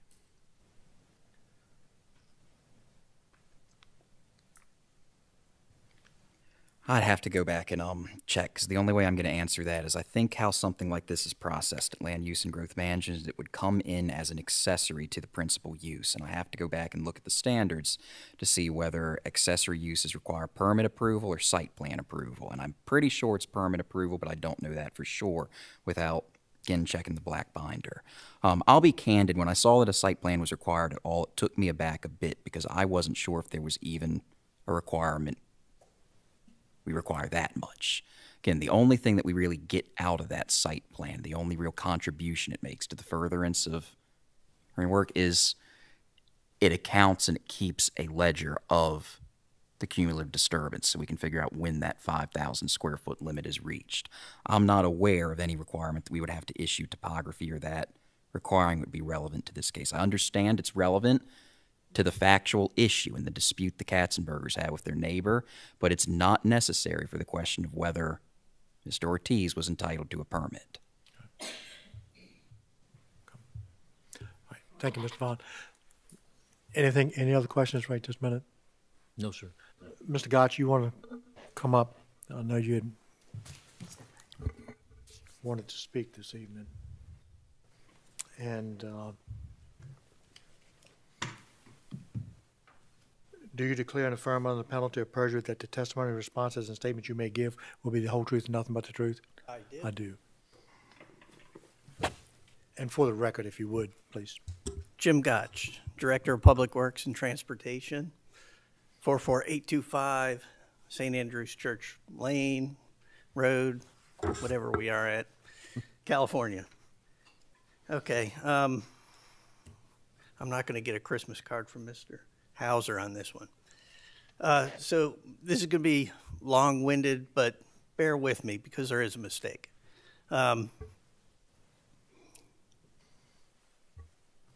First off, I need to tell you that I know the Katzenbergers. I know a lot of people in this county. I do know the Katzenbergers personally. So I'm not trying to give you anything on their behalf. I'm just trying to tell you what the law, what we follow for public works, grading, and all that. So the ordinance is not the stormwater ordinance.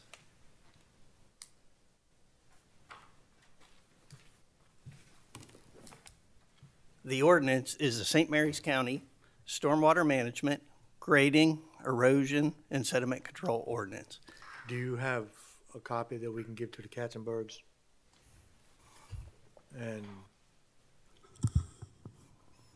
does the board, would the board like a copy? I would, please. Please. And for the board, These, please. these are your copies, actually. Okay. John? Paper order. All right, thank you. Thank you. Thank you, sir. All right. It's okay. The next one there? Did you want? Yeah, we got one. Mr. Hauser, we have one. Okay, so what I'll tell you is I started land development engineering in 1984. So I'm at 40 years experience. The law has been the same then as it is today. You cannot flood an upstream property owner's property without getting a drainage easement. And so I think what the conundrum we're in, 5-10 years ago, we tried to streamline the ordinance. We had a delegation, when I say we, the county, we had a delegation go down to Huntsville because of the BRAC. We want the Navy base in the county. So we were trying to figure out ways to streamline the development process. And I think that's why we're here today, because we have agencies like Public Works is not involved in the review of a building permit for a retaining wall. But the problem comes in when you block drainage flow. So you've heard some of the law about the civil rule law in Maryland. So that basically says a downstream property owner can't block the flow of an upstream property owner. If it's a natural drainage swale, you cannot cut off the water. Basically what you're doing is creating a pond on somebody else's property, and that's the mistake that's happening here. We haven't looked at that. And then there's a second law which Maryland doesn't follow, which is the common rule law. And so the common rule Common law, enemy law. Okay. And so the common law is the water is viewed as the enemy. And so the two property owners try to figure out a way to solve the problem of the common enemy. So what you would do is, there's been a lot of talk about a drainage pipe. You would have a pipe that carries the water from the upstream side of the wall down to wherever it has to outfall. If it's over at Shady Mile Drive in the ditch, so be it. If you want to, as the lower property owner, build a wall and block the flow, you have to do something to control the water upstream of the wall, or you have to get an easement from the owner for any increase, from the upstream owner, for any increase in the water elevation. And I think what Mr. Hauser was arguing is because the wall is less than 5,000 square feet of disturbance, it doesn't need a grading permit, so it's exempt from the grading ordinance and exempt from the stormwater ordinance. We had a case, it didn't make it to the Board of Appeals. It was cut off at Lugham. It was very similar. But the difference is it wasn't a wall. And that's how it was stopped, was in the north end of the county. The lower property owner built a dam, so earthwork across the swale. Same thing as what's happening here, but it was done with dirt instead of a concrete block wall. He was required to remove the wall because he's ponding water on the upstream property owner. And he was required to remove the wall at his own expense.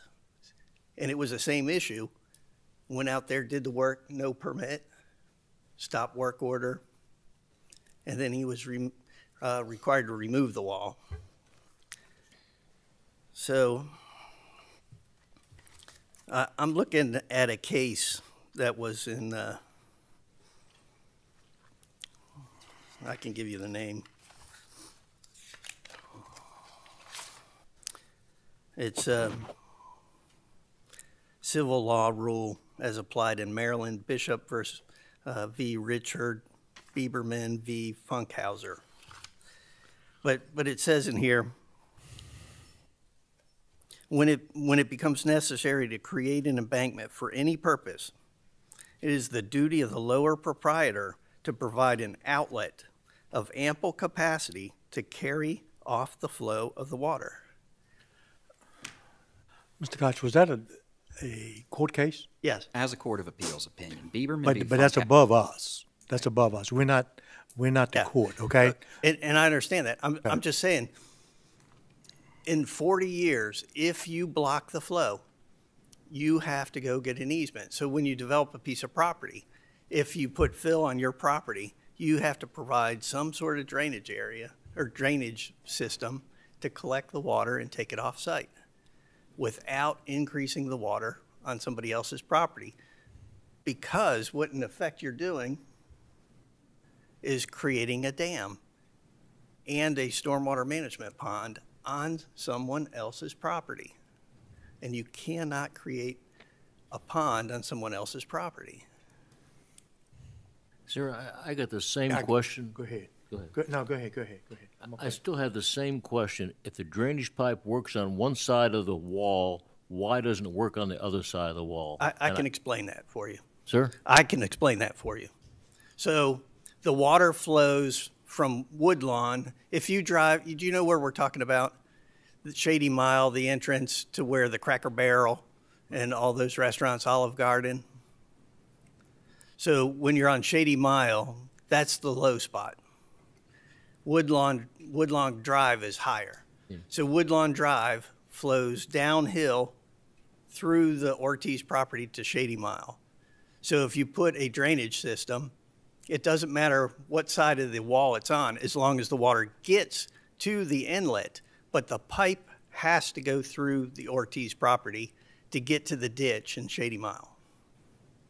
Remember where they showed the contours earlier, and they followed that one contour down and went down across in front of the shed, the garage. It has to go through what Mr. Gotch is saying. It has to go through the Ortiz's property to get a natural flow down to that ditch. Okay, so the drainage, I understand. So it's not going along, the drainage pipe is not going along the wall, it's going through the man's property. You'd have to. So thank you for the answer to the question, sir, because I understand it, but so I just couldn't understand why you had a pipe on one side and a pipe on the other side, why it wasn't the same. So thank you. I think where we're at is a technicality. So if you were going to build a retaining wall on your property, there's no problem. And I don't think I heard the Katzenbergers say there's no problem with that. But you cannot block flow from one property to the other. It's against the state law. And are we going to say, well, it's not written, everything in Comar is not also included in our zoning ordinance, so we can ignore Comar? No, we can't do that. So if it's against the law in the state of Maryland to block the flow, it's against the law in St. Mary's County to block the flow. And that's exactly what has happened. And so they've created a dam. Mr. Katzenberger is exactly right.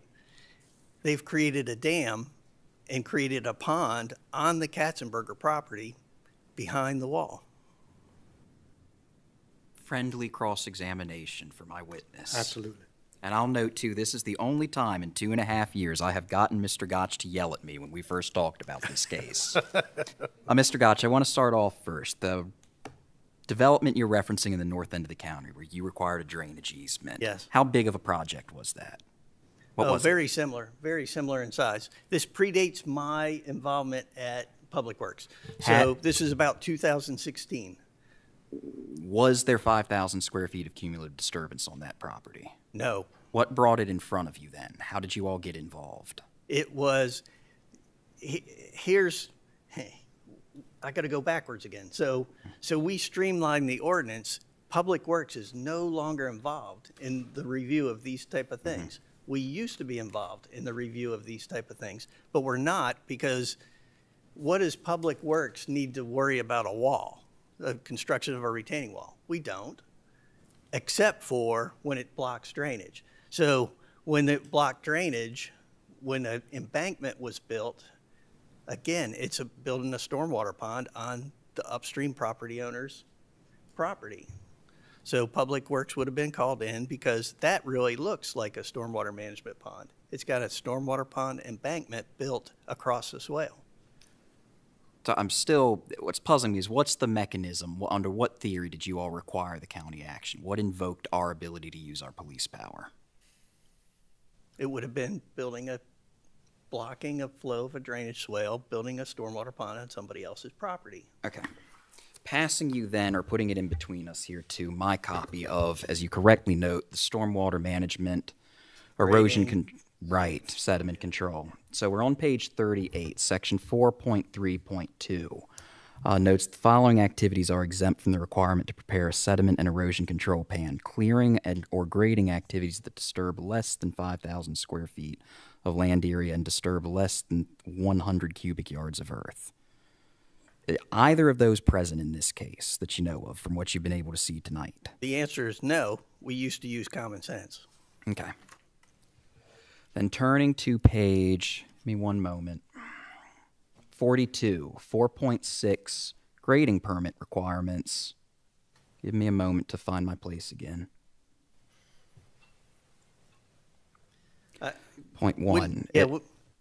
Again, we agree that grading permits not required if exempt from the requirement to prepare a sediment and erosion control plan pursuant to section 4.3 of the ordinance. Okay. Show me in the ordinance where you're allowed to build a pond on somebody else's property. So there is a Cite to 2007 case from Evans v. Burris, Court of Appeals opinion, where they noted that private nuisance generally operates independently of permitting, and that, again, if a permit fits the requirements that are provided for in local law and ordinances, you're entitled to issuance of that permit. Doing so does not defeat your right to bring an action in private nuisance. It does not obviate a property owner from going to the court, but it does not give, just because a court may find in favor of the applicant when they assert a private right, it does not give Lugum, DPW, or the Board of Appeals the right to play judge.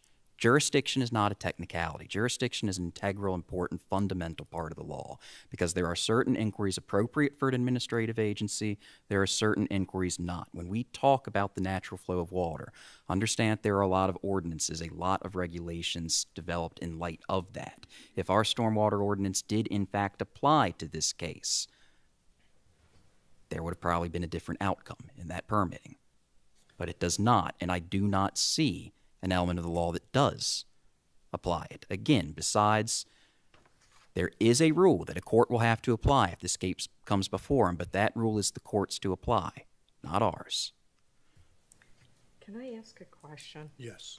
Or statement. So it says under the section R105 permits, it says about the retaining walls that are not over 4 feet.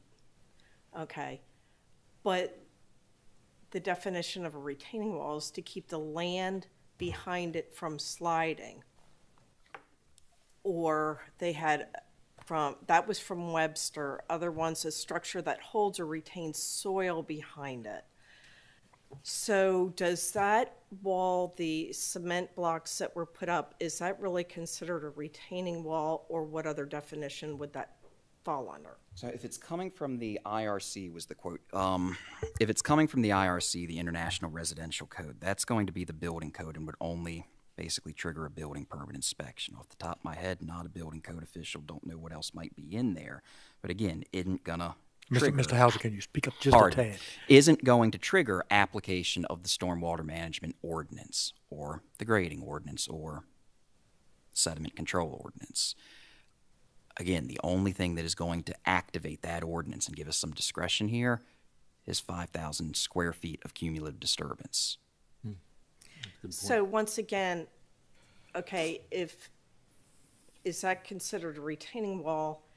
And if it's not, what would that be considered? Stormwater management embankment.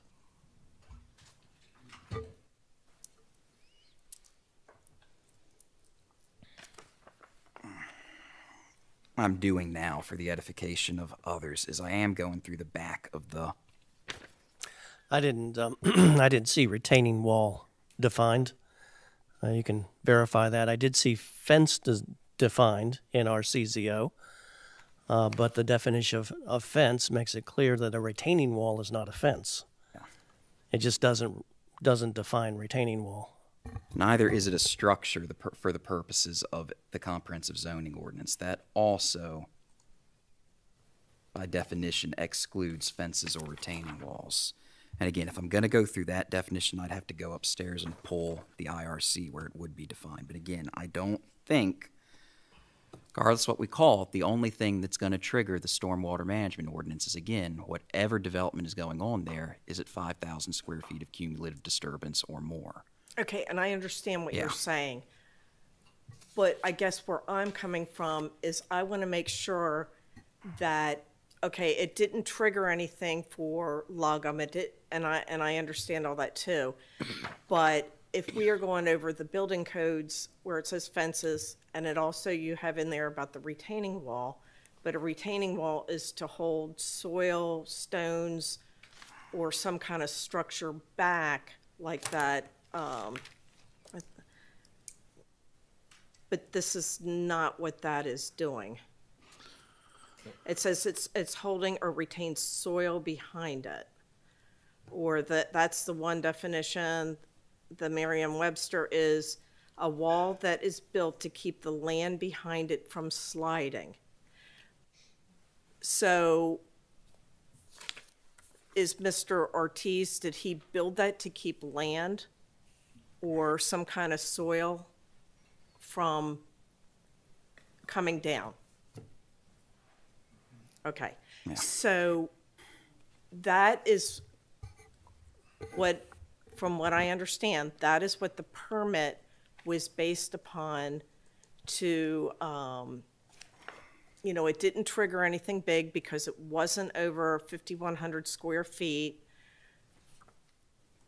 But is there another area in the ordinances that would really better define what that wall is?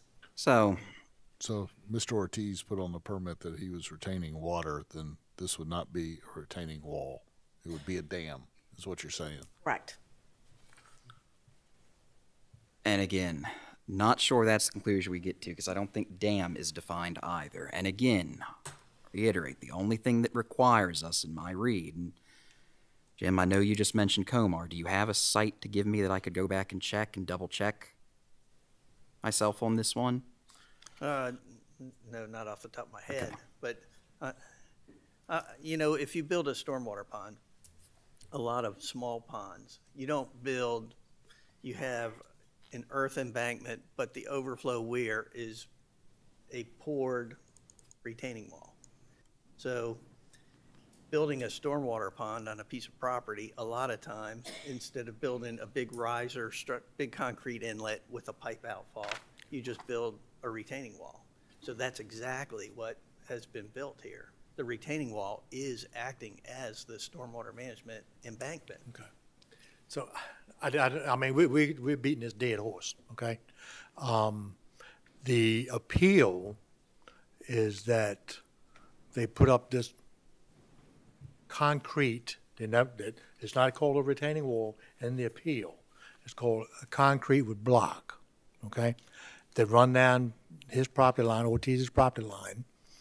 And the Katzenbergs didn't like what it did because we saw that there was water left on their property, but we saw there was water left on their property before the wall even went up. So our charge tonight is whether the inspector or land use and growth management director erred in judgment on issuing this permit. Sure.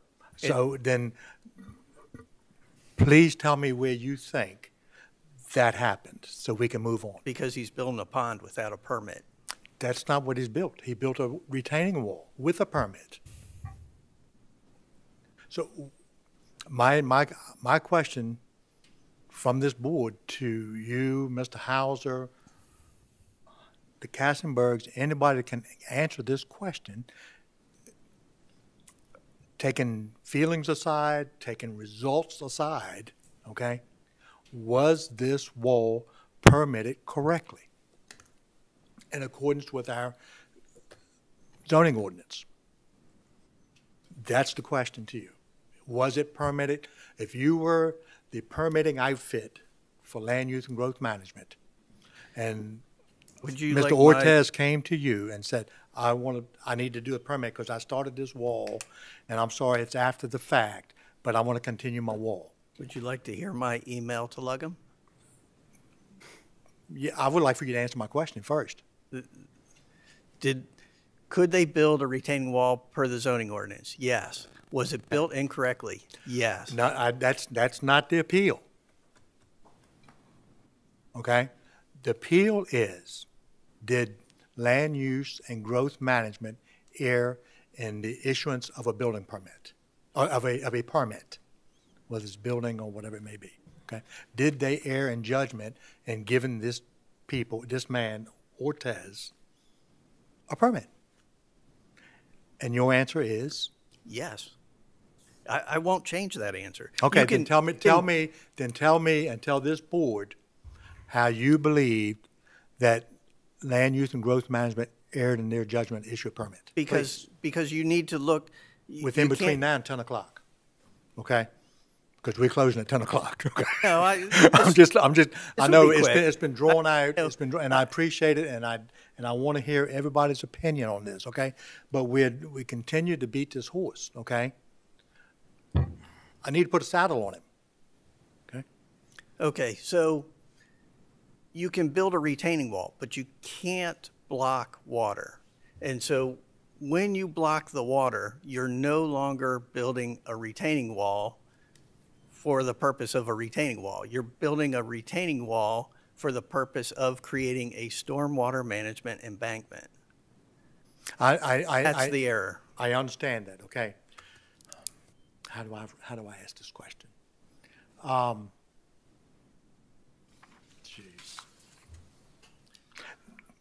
Mr. Ortez built the wall to, I can't talk for him because I won't.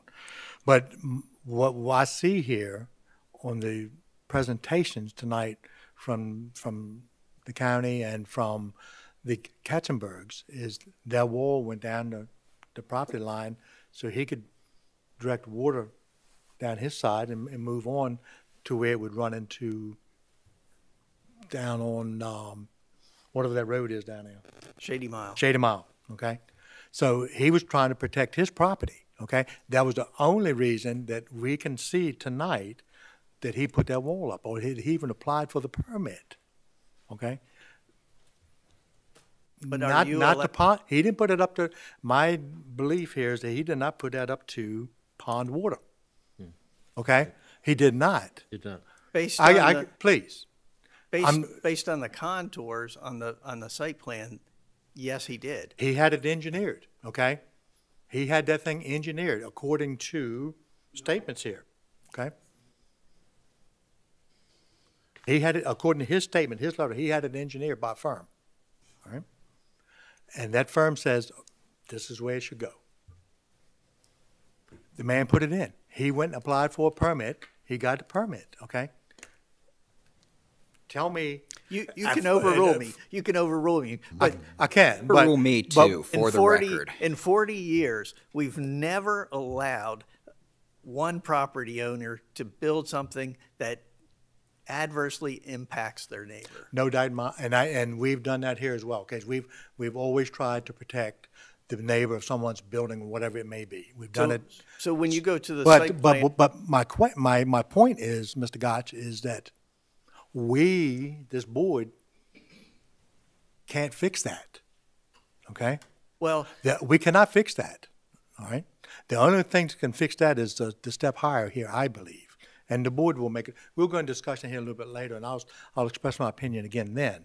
But, and I probably should hold it till then, but we're in discussion. I don't see where, unless you can specifically state in the zoning ordinance to this board where they erred, then the results from what he put in is not in front of us.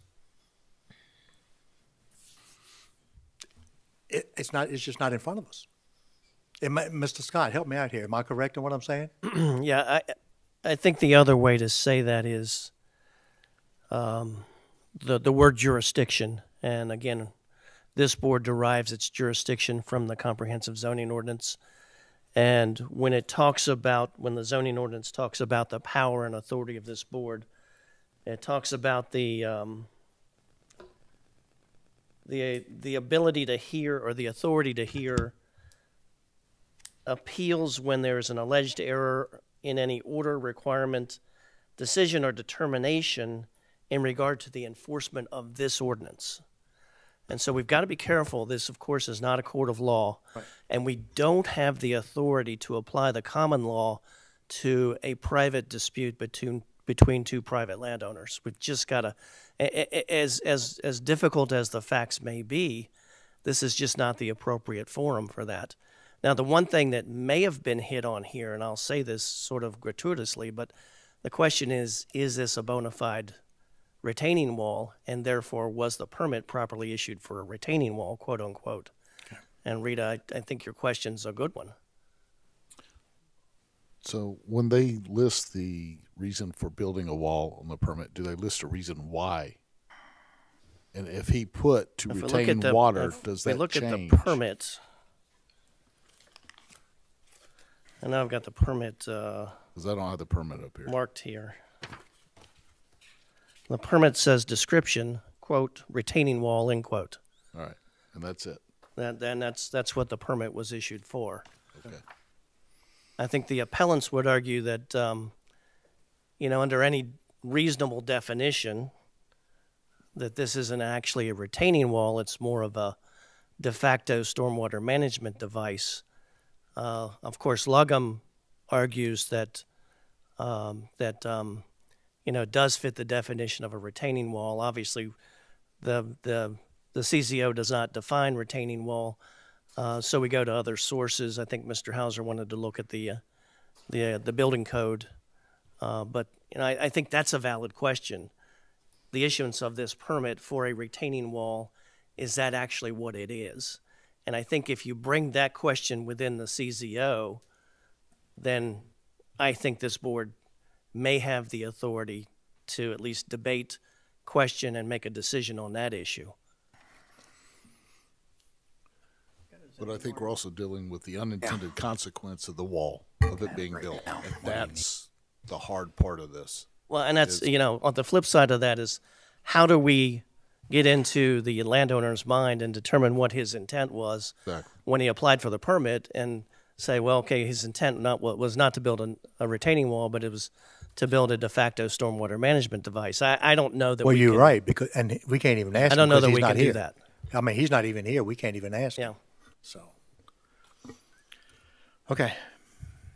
Give us 1 moment. All right. 1 moment, please. Mr. Gotch is searching, and I'll, for the record too, it's no harm, no foul. Absolutely, Mr. Gotch coming up here. The idea is not to zealously advocate for an outcome or not, just out of pride's sake. It's just call balls, call strikes, see if we made the right call. That's right. If Mr. Gotch is right that COMAR mandates we require it, if that's a requirement we follow, that's going to overrule the CZO or the stormwater management ordinance, similar to how COMAR's provisions on the critical area will override anything contradictory in our local law. I just don't know what that law is, and I don't know if it exists. And is that the law that Mr. Gotch is talking about? My question is, if it becomes a stormwater wall, does that kick you into that stormwater ordinance being applicable? Gotcha. And then at that point, then yes, you would have to review the stormwater pond under that ordinance. And it would no longer be exempt at that point.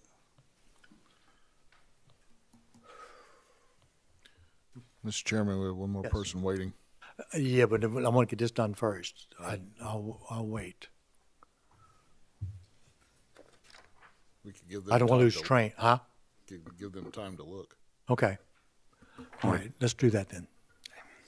For the record, if you would, please give us your name and address. My name is Lisa Gould, and I live in Calvert, but I am Frank and Kathy Katzenberger's daughter, and I work here in St. Mary's. My address is 643 San Miguel Trail in Lusby. Okay. And raise your right hand, please. Do you declare and affirm under the penalty of perjury your testimonies and responses and statements you may give with the whole truth and nothing but the truth? I do. Thank you. So, your attorney had said that if there is not a definition in the law, that the common definition prevails.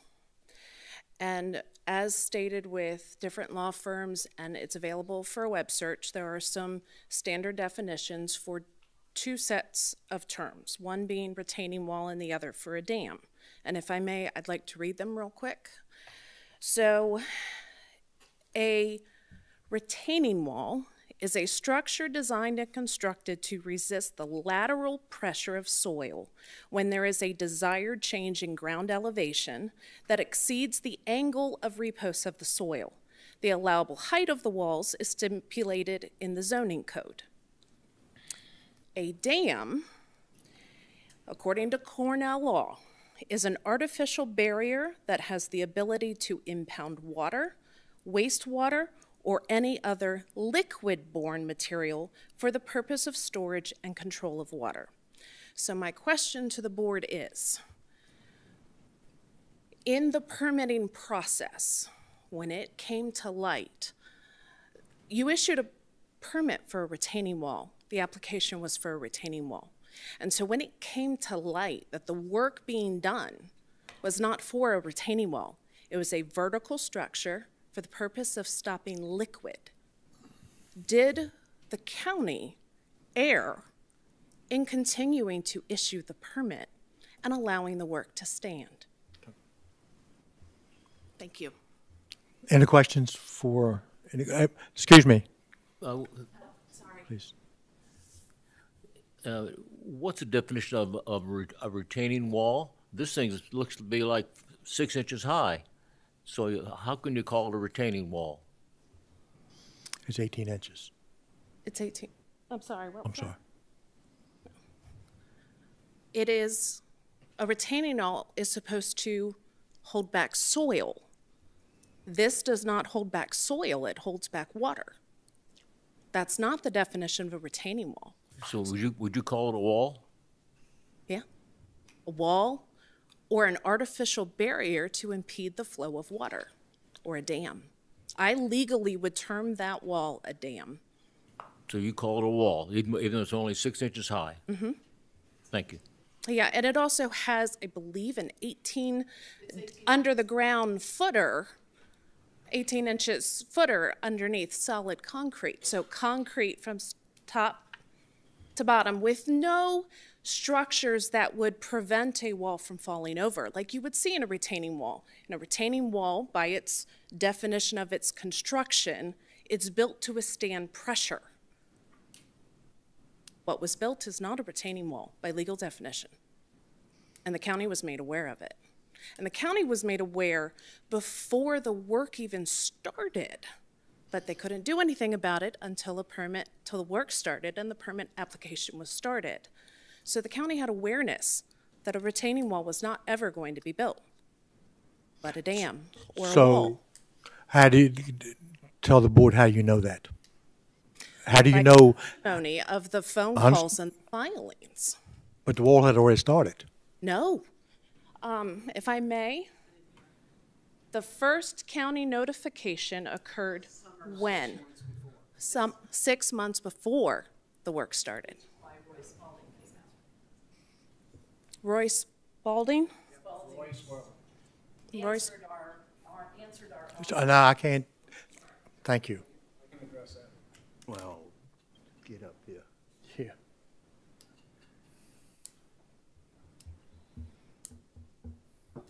I understand the legal argument that you all are trying to evaluate. And in issuing the permit with the facts that were known, I believe the county erred, but that's my opinion. It's pretty difficult on this end. No. Okay. and we do appreciate everybody's testimony. However, we'll get to the bottom of some more of this as well. Okay. Okay. Thank you. Mr. Hauser, any questions for this witness? No. Thank you. Thank you.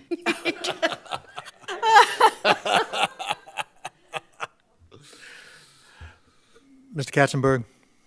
Yeah, let me just try to summarize things, okay?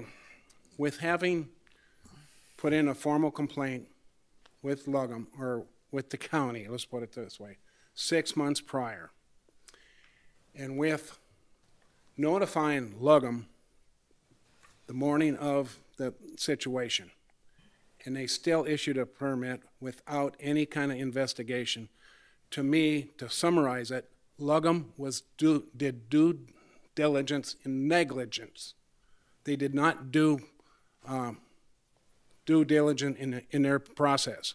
So, in that, to be said with that, that permit was not issued with, it was issued under false pretenses.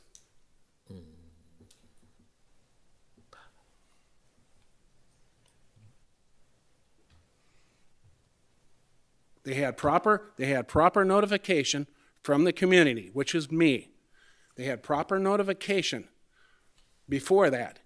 They could have stopped it and reviewed this. So Lugham is at fault. Okay. Not the neighbor, okay? Lugham is at fault. Okay. So Thank you. And just to answer the question of the gentleman there, the wall isn't a few inches high. The wall goes down almost 2 feet in the ground, below ground, and then sits up 2-3 blocks above. So just below the 4-foot height from top to bottom. Hopefully that answers your question. Okay. Thank you.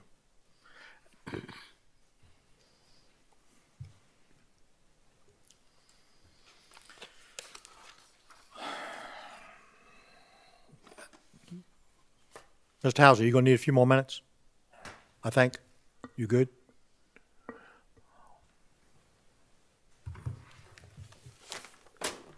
Article 4 of the zoning ordinance.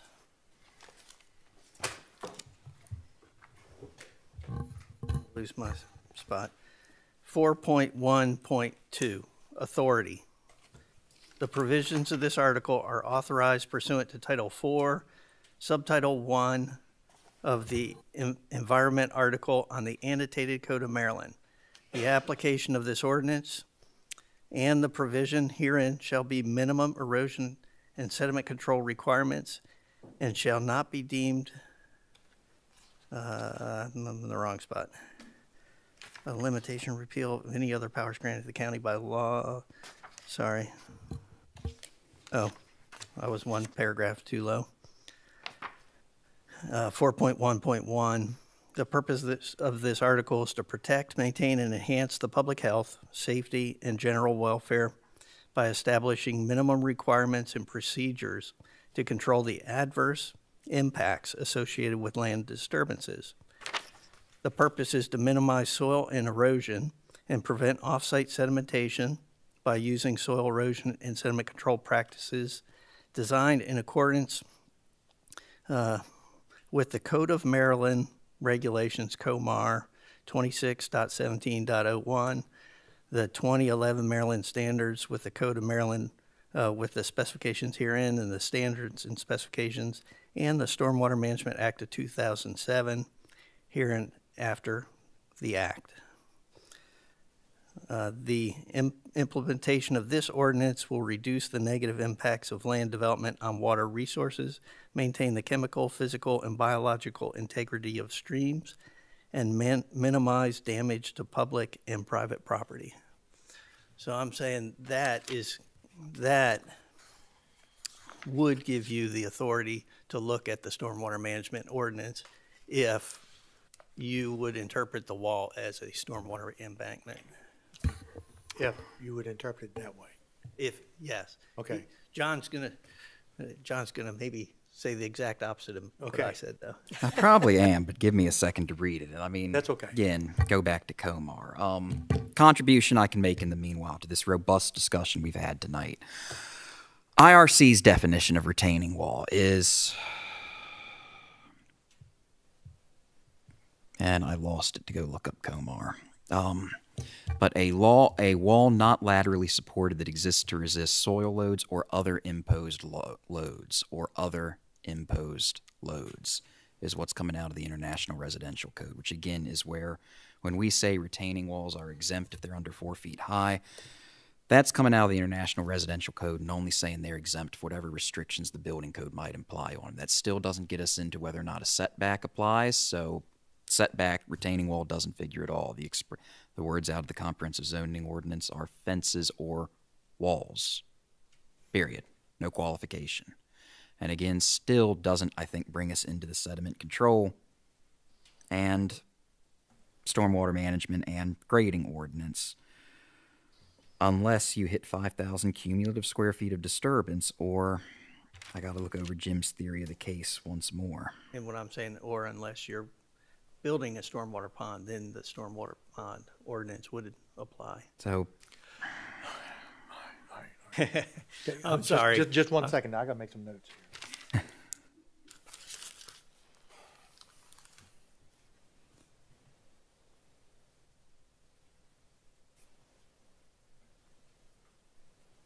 Jim, help me again. Where are you getting stormwater management pond? Well, I think if we have to, if we have to abide by Comar and the Maryland Standard Specifications and the Stormwater Act, so the zoning ordinance is taking you to those other ordinances. So if you are building a stormwater structure, then regardless of being under 5,000 square feet, if you're building a stormwater pond, there's no pond that's going to be constructed that Public Works doesn't review. So I agree with you there that it's invoking those laws. And again, if Comar says there's a minimum standard that these must abide by, that's going to overturn any local law we have, because that's how state laws and local laws interact with each other. But where is it saying that we can deem this a stormwater management pond, and therefore, despite that these apparently very obvious exemptions would apply, don't therefore apply? Is it going to be in Comar? Well, when you block the flow, when you dam up water, you've created a stormwater pond. And again, but what I'm looking for is a law that says, yes, this applies and it must be treated, because the only actual law I'm looking at, not the invocation, not the general descriptions of policy and purpose and goals, but the only law I'm seeing is that clearing or grading activities that is for the sediment control doesn't apply unless it's 5,000 square feet or more, and that stormwater management standards are not required unless it's total site development with cumulative site disturbance of 5,000 square feet or more. What you're arguing is the stormwater ordinance doesn't apply because the retaining wall is less than 5,000 square feet. But what you're not arguing is the stormwater ordinance doesn't apply when you build a stormwater pond. And again, when you build a stormwater pond, the stormwater ordinance applies. And I'm asking you, where do you think the law is that says stormwater ponds, irrespective of cumulative site disturbance, irrespective of size, notwithstanding any other provision of law to the contrary, words to that effect, that because it's a stormwater pond or a stormwater management device, falls under this ordinance? Well, we move from the zoning ordinance at that point to the stormwater ordinance. Right. And start looking at what's required to do a stormwater. All right, can we pause there for 1 second? I would like to talk to Ms. Honritz, please. Can you come forward, please? Because I have some, I got some questions for land use, because I hear what the two of y'all are discussing, but I think I'm going to let the director tell us if it's beyond what they would normally do. So you've heard this conversation that we've been having here in the last few minutes, okay? When Mr. Ortez, and I don't know whether it's in y'all's records or not, when he applied for this, did he insinuate what this wall was going to be used for? I don't believe that he did, other than he was building a retaining wall. And when someone asks for a retaining wall, what's the land use and growth management's normal procedure? If I came in and asked you, I'm going to put a retaining wall up on my property line, what's going to happen? Take you at your word. Okay. There is no deeper investigation prior to any permit being issued that you would inquire in. Because of this, and I'm going to go back to what Mr. Hauser's is hanging his hat on a little bit, is that it's under 5,000 square foot. Yeah, well, with all due respect to the situation and the frustration and losses that have, befallen the Katzenbergers, I would say that my staff did not err in what they did, in the review that they did.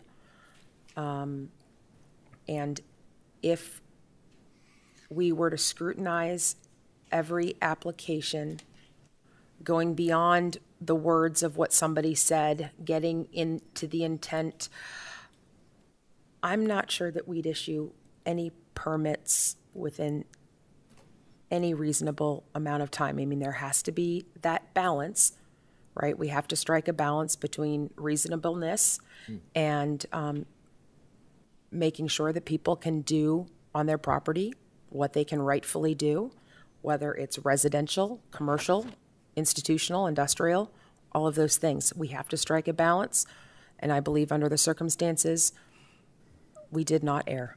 For this particular case,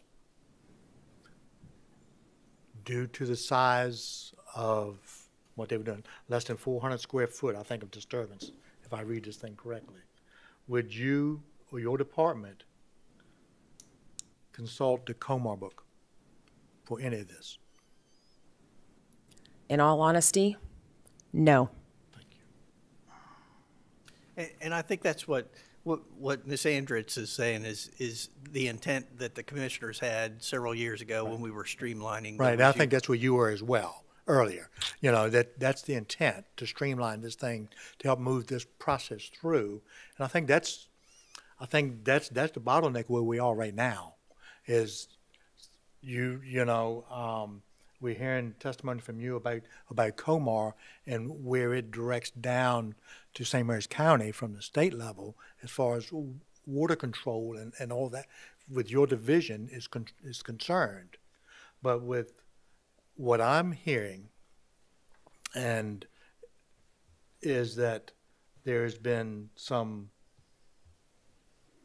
justice done to one of the neighbors, okay, because of this concrete barrier that's been put in. And from land use and growth management, it's a minor request for a permit. And when it's a minor request for a permit, don't let me put words in your mouth, okay, please. When it's a minor request for a permit, it's normally a non-issue, and they issue the permit. Did I say that No, correctly? that is absolutely correct. Okay. I believe my staff followed the protocol and the law that was in front of them. Okay. Anyone have any other questions here? Yes, sir. Please. So the minor request obviously had unintended consequences, coupled with the fact that the neighbors called and complained and filed complaints before construction started. So it's not really a question, it's more of a statement. So that's what's complicating this matter even more, besides the fact that Comar rules if they apply or not, or the county rules how do they apply. It's the neighbors that are aggrieved tried to get their concerns known well in advance, and still everything happened the way it did. Mm-hmm. So that's adding to all of this. And those complaints, when they come into your office, where did they go? Okay, I just, and I know that's a left field question out here. Okay, where did they go? It's not a left field question for us. As Joe mentioned earlier, he is the head of our inspections division, and if a complaint is brought in to Lugum, that's where it goes. Okay. So if that complaint come in prior to issuance of a permit, what kind of discussion is held in the office with that kind of, let's say for this particular one, okay? Let me make sure that I understand the question. Okay. So if a complaint comes in that after it rains, there's a lot of water that ponds on the ground, I'm not sure that we would be able to dispatch an inspector because we'd be going out there pursuant to some action that was taken without a permit. But just, and I don't mean any disrespect, and I'm not trying to be flippant here, but if it was just to say that it's raining or it has rained and water seems to be ponding on my property, I'm not sure that there's anything for our inspectors to do unless there was some other land disturbance activity that had transpired. And nothing had transpired until the wall was constructed. That's correct. So when a water flooding problem comes in, it comes to Public Works, not to Land Use and Growth Management. So it's the Public Works inspectors that go out and look at the site. So Roy Spalding was mentioned earlier this evening. He's a Public Works inspector. So when Roy went out to look at it, then he would have been the contact to notify Lugum. Okay. So did he actually go out and look at it? Do you know? He did beforehand. And the testimony was, I didn't speak to Roy, I spoke to the head of construction inspection. So the testimony was that Roy went out before the wall was started, and then he came back out again after the wall was constructed. And then here's where Mr. Hauser's arguing. Now we're on private property, and this is not a Public Works issue because we're outside the public right-of-way. Was it Was a Public Works issue prior to construction? Well, we get complaints for flooding all over. So that's I could take to midnight on that one because water that comes off the roadway, Public Works has to determine the water coming off the road, is it a county issue to resolve the water even though it's on private property, right, or is it a private property issue? So I guess in this case, if Mr. Spalding went out prior to the issuance of the permit, what was his response? He said that he's looking at the retaining wall where they want to build a retaining wall. He doesn't have the benefit of the contours or the elevations that were shot. He's looking at it as a retaining wall is a land use and growth management issue. Okay. And then when I go out there and the wall, I went to the site. So when the wall's up and it's straddling the bowl, then I say, okay, now we have a stormwater issue. Right. But that's after the That's fact. why Public Works is involved. Okay. So at the beginning, Public Works did go ahead and take a look, and basically it wasn't under your responsibility at that point. It was not at the beginning, correct? Okay. All right. Any other questions? No, sir. So Mr. now Bradley? that it's falling up under Public Works, what happens next? I mean, did this just move from Lugum and a permit No, conversation? I don't think so, not yet. Else? Right. I think what he told me was that Mr. Spalding went out and looked at it because they got the call from the flooding thing. Right. All right. And when he looked at it and he knew there was a retaining wall going up, Mr. Gotch just said he said it was a Lugum issue to take Well, care of. the retaining wall, right. right, and was. then our manager of construction and inspection division went out to the site, and I got sucked in. At that But he went out point, afterwards. Right. after Right. it So started nothing yes. prior to the permit from your division was submitted to Land Use and Growth Management. Yeah, basically, let's see what the plan does. If they get a permit, there's nothing for us to Right. Okay. argue So against. at they this- did communicate. There was a communication between your office and Land Use and Growth Management. and I communicated as well. Right. Prior to the permit. No. No. During the stop work Okay. order, or, Right. or right at the time of the issue But of the Mr. first stop Spaulding's work. comments, was that sent to land use at the beginning prior to permit? I believe he probably would have called them. Okay, and just or told him it's not his called issue. Mr. Gold, yeah. Is what he would have done? He would have said it's not Department of Public Works, it's Lugum's.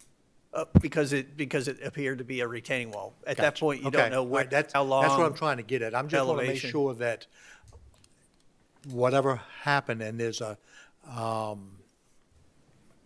standard operation of procedure through land use and growth management, that it was followed. Right, Okay. and the follow-up procedure is, and I think this is what Mr. Bradley's getting at, is, so I get calls, we have the 311 complaint system. So if you log onto the webpage, you can put a pin at your address, tell us what the complaint is. We have drainage complaints. We get, it's over, I think last year was 1,400 drainage complaints in the calendar year. So this is not something different than we Right. get a call on all the time. Okay, okay. But back to the question, does this now move from land use gross management to public works? Or is this still between? No, I private think- It could, that's a very Oh. complicated decision-making process in Public Works. Is this a county problem or is this a private homeowner problem? And I think what I heard Mr. Scott was saying earlier was, this is going to court, not, is that correct? Well, and I don't necessarily think it's going to court, but whether or not it's a Lugum or a Board of Public Works issue is, of course, again, not in front of us. All right, You know, that's kind of where I was going. I know I sound like I'm harping on our jurisdiction, but I just want to keep us in our lane. Good. Any more questions? Any more comments? I'll get out of the way and let, I think Mr. Hauser? unless, just looking up in Comar 26.1701 and 02, the only thing I'm seeing are the same exemptions that exist in our local ordinances, that unless there's a cumulative disturbance of more than 5,000 square feet, stormwater management review is not required as one of our local ordinances. It's the same for sediment and grading as well, with the addition that 100 cubic yards of feet are there as well. I'm just not seeing textual support right now for the idea that if it's a stormwater pond, that makes it the stormwater ordinance applicable in spite of the exemptions. Okay. Are we good right now? Any other questions? Any other questions? No, sir. All right, you can stay there for if you like. Okay. Is there anyone else out here that would like to give testimony in this case this evening?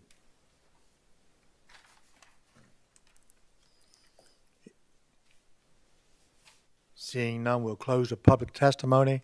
Mr. Scott, do I have to do any cross-examination with any of these, with the appellant or?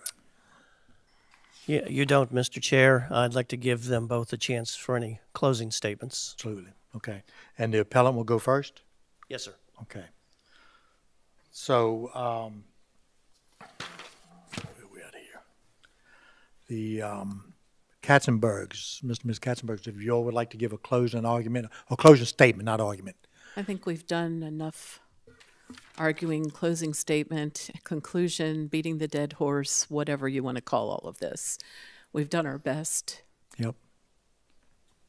and really wanted your help. Okay. Thank you. Thank you. Mr. Hauser. I second that. I think we have said enough and just submit this to whatever decision the board's going to make. Okay, Mr. Katzenberg. All I'm asking, and I'm not saying it, I'm just asking, reverse the permit. That's all I'm asking. Okay. Thank you. All right.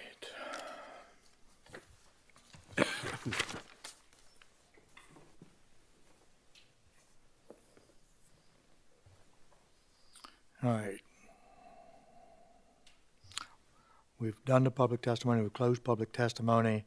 The hearing is now closed for any verbal and written comments? And we're in the board discussion and decision at this point. So I'm just open for discussion, and I think we'll take the emotion away from it. It's not stormwater management, and I don't think it's a retaining wall. I think it's just separation of property. And I think we ought to retain the permit. I don't believe that Lugum or the person issuing the permit did anything wrong. I think they followed procedure, what they were, what the policy was to follow the procedure. But what I do question is Mr. Ortez. I don't think it was clear, okay, what his intentions were for what the wall was there for. So therefore, when Lugum issued the permit, they were going off of what Mr. Ortez had put on that permit. That's why I'm saying I don't think that Lugum issued the permit that they shouldn't have, okay, because you you need to move things along. But I'm also in Mr. Ortez's request, he says retaining wall, and I still go back to that it is to hold back soil. It could be rock. It's some kind of structure like that to keep it from the earth from shifting forward. So I don't think that that wall is really, you would say, like a retaining wall in that way. I agree. So I guess what I would like to see, and I don't know if it's in our purview or not, is, that there is some type of flow through there, and that maybe it directs away from the garage, but that's, I'm not an engineer of that type, or some type of mediation where the two parties get together and come up with that they must find somehow that both parties are happy with the end result. Okay. Mr. Bradley? My big concern is that one of our neighbors went out and made a complaint and made their concerns known well in advance. And that seems to have gotten lost in the shuffle. Do I think that policy and procedures were followed accordance with the building permit? Yes. Could there be some changes in policy and procedure to take in these kinds of issues? Because this is probably not a one-off. This is, I just hope this doesn't happen a lot, but kind of look internal and go, okay, how could we improve that communication flow so that we address these concerns? But looking at all of the rules and regs and all of the discussion, unless there's a state law that trumps this, I think that the Lugum issued the permit, given the information they had, in accordance with what they were following in their policies and procedures. Okay. Thank you. Mr. Payne? Well, it appears to me that the issuing the permit was the thing to do. Do they need to tighten up policies and procedures? Yes. I've talked about this before in other cases, counterexamples. And that's where this applies. It's just something that happens once in a great while that's hasn't been addressed sufficiently on any level. So that's where I would like to see improvement. As far as the two homeowners, hey, listen, you got to find common ground somehow. And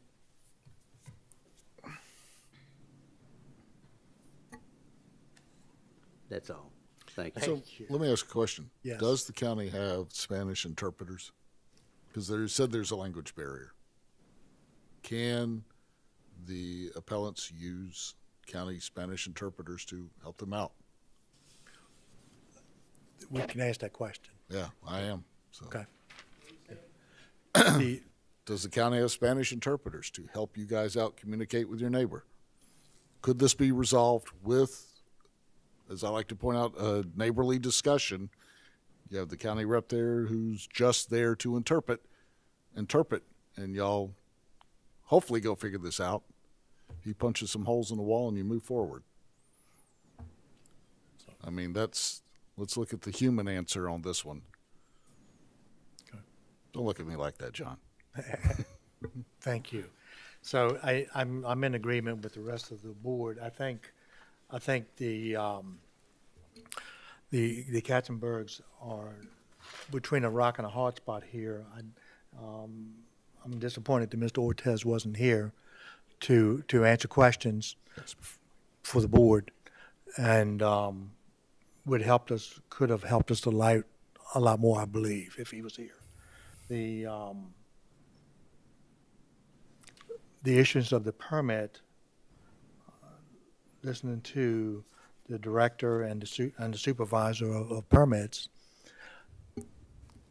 it's a standard thing to do every day. They do it every day, okay? So if someone comes in and asks for a permit, I'm putting up a wall, unless it's large enough, then if they did that, they would be tied up doing one permit a week probably.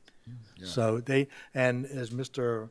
Gotch spoke early on back in his tenure with these zoning ordinance and COMAR stuff, they kind of bottlenecked it some and get rid of some of the larger things out there so they could move things quicker through and don't have to go through all of that. So this was a kind of a small project, less than 400 square foot. There was no reason for them to bring in COMAR. Okay, that doesn't touch until you get above the 5,000 square foot mark. The definitions, depending on who's reading what book, is what you get out of it. Okay, so the man put up a wall. Okay, for what reasons we don't know. The county gave him the permit. The county went out, and once the appeal started, they stopped work order again for that piece of it. But the phone call, the complaint came into DPW. Okay, so Mr. Spaulding, somewhere along the line, made a phone call to Lugum and said, we've been down there. If you're going to issue a permit, then that's under your jurisdiction. So the communication, I think, and Mr. Young was down there. So the communication between the departments was there.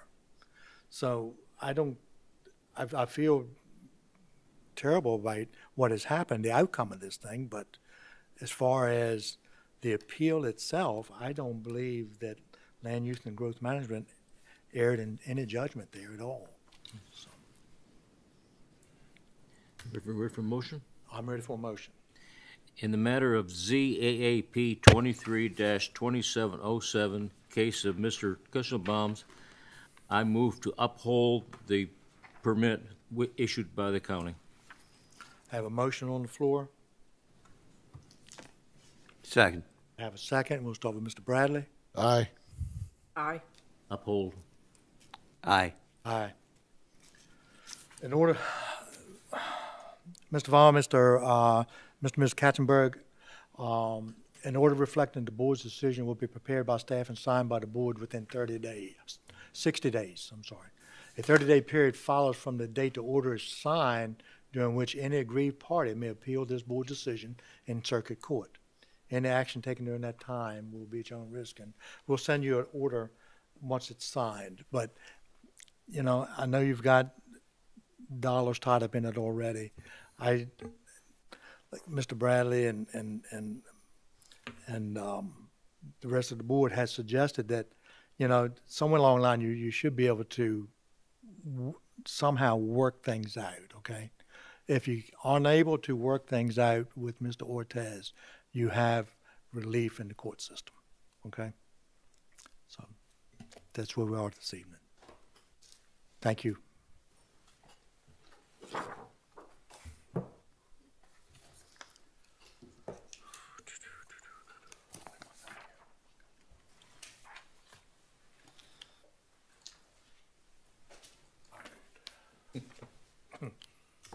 I did not. Thank you. No. I didn't think it was going to take that long, but. All right. Are we ready with Zoom? Do you need a couple minutes? I believe we're fine. Could we take Mr. 5? Wachowski and Mr. Moody, can you hear Yeah, can we? proceedings? Yes, can you hear us? Yes. Thank you. If he.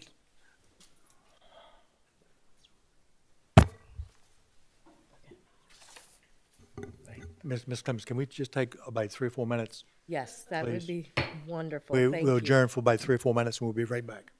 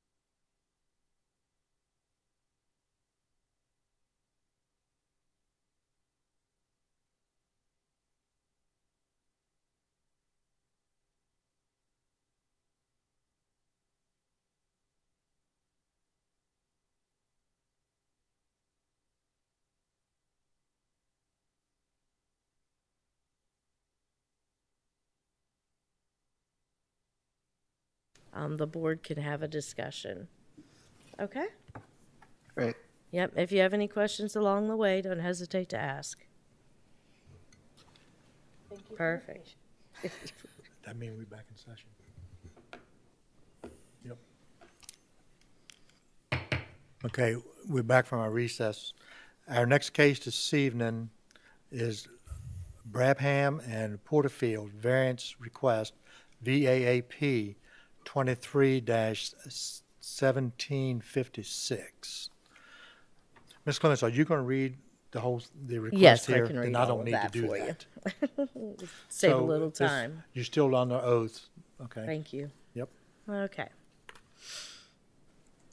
Okay, the next public hearing is variance application 23-1756, the Brabham and Porterfield property.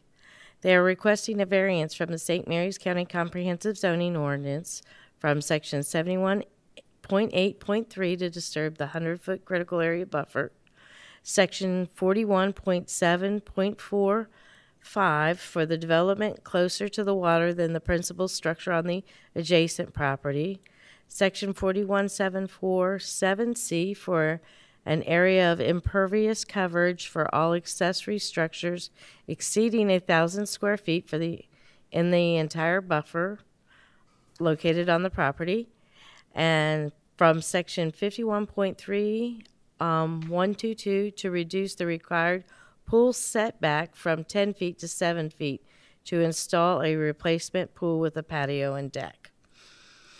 Okay, the legal advertisement was printed on February 2nd and 9th, 2024 in the Southern Maryland News. Certified mailings were sent to the adjacent property owners located within 200 feet of the project property, and a public hearing sign was posted on the property on or before February 6, 2024. The owners of the property are Ralph Brabham and Andrew Porterfield. The property consists of 20,000 square feet and is developed with an existing home, pool, patio, shed, parking, and walkways. The applicant is requesting the variance to construct a new pool, patio, decking, and parking.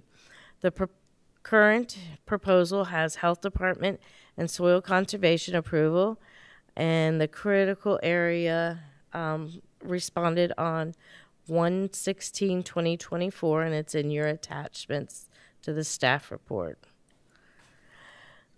Let's see. The property is located at 42115 White Point Beach Road in Leonardtown. It is zoned rural preservation.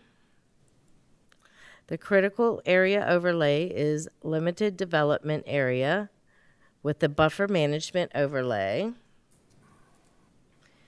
And the applicant is proposing a new deck and a replacement pool, patio, and relocating their parking.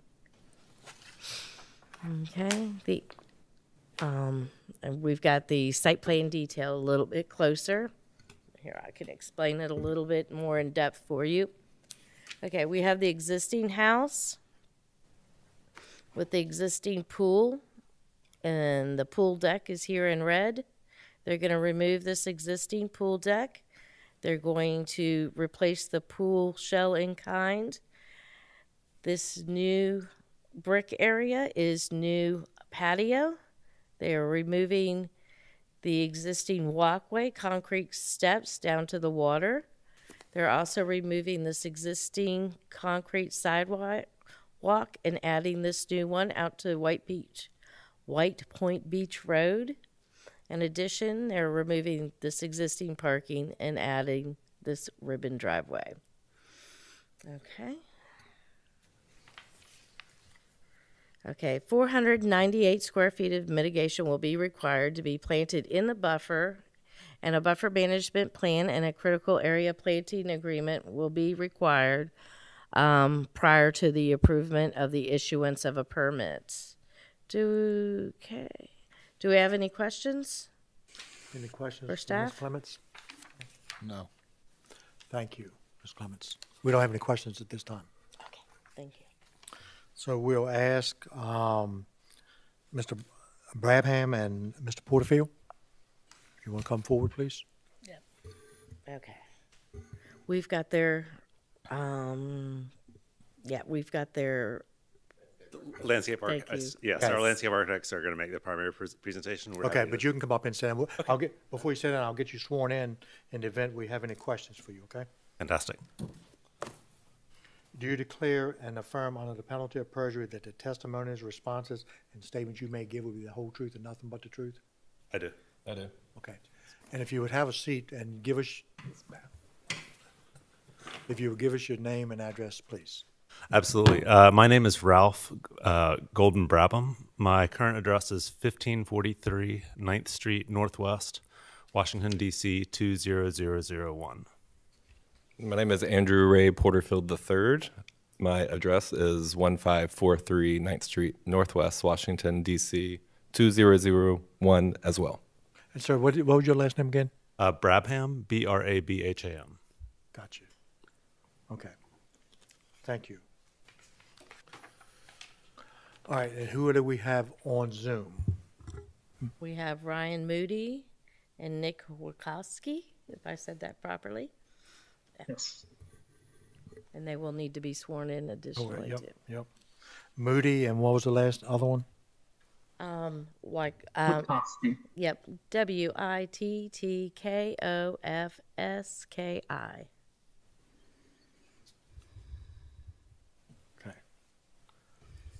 All right, gentlemen, please raise your right hand if you would, please.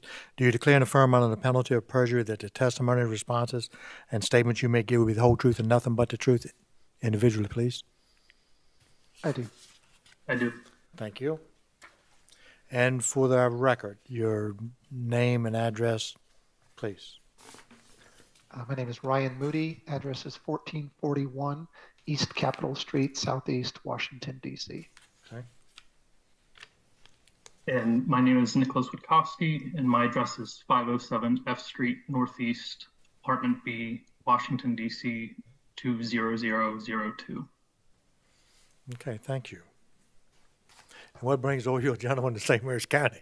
Okay. I guess you're getting ready to tell me, right? It wants to be here. Okay.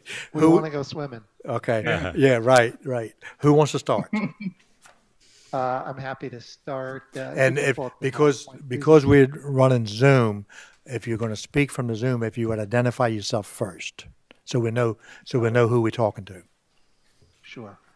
So my name is Ryan Moody. I'm a founding principal of Moody Graham, which is a landscape architecture office in Washington, D.C.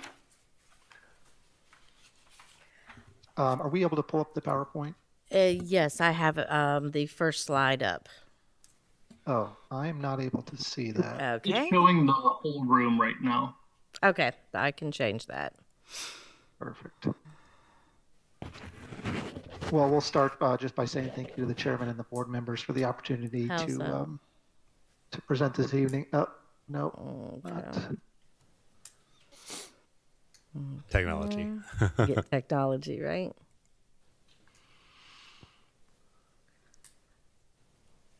Andrew, may I have your assistance? I think I've got it. Can you see? Hold on. Just open the PowerPoint up again. Yep. How about that? Can you see the PowerPoint now? Yep, now we're getting there. Perfect. Okay, great. You can go ahead on to the next page, please. So yeah, I just want to say thank you to the chairman and board members for their time this evening. We also wanted to say thank you to Sherry Young, Stacy Clemens, and Amanda Yall, who have all been very helpful and professional in helping us prepare this submission. So that's much appreciated. Go ahead to the next page. This is just a photograph of the existing conditions. We'll show you a bit more following up. Mr. Moody, this is Chairman Hayden. If I may interrupt just a bit, and I just need to give you a little bit of our housekeeping. Our last case ran extremely long, and we don't continue our cases after 10 o'clock. Okay? Got it. So we have about 15, or we have about 20 minutes because I don't have any other business after this. But if we don't get through your case, which I don't believe we will this evening, we'll continue it to a specific date and time in the future. Okay, we will do our best to expedite the explanation and hopefully. Don't rush yourself because You got 20 minutes, and I think we got a few questions with this board. Okay. Okay. No So problem. just take your time and Okay. make your presentation, and then we'll continue it at a specific date and time. Sure, sounds good. I think it's been clearly stated the relief that we're seeking, section 71.8.3 for disturbance in the critical area buffer, as well as some disturbance for, or some relief for area of impervious coverage, and reducing the required pool setback. So this first page just gives us a photograph of the existing conditions. We'll go through a few more in the following slides. Next slide, please. Just a vicinity location map so everyone understands where the property is located. Next slide, please. Here we get a little bit more zoomed into the property location on White Point Beach Road.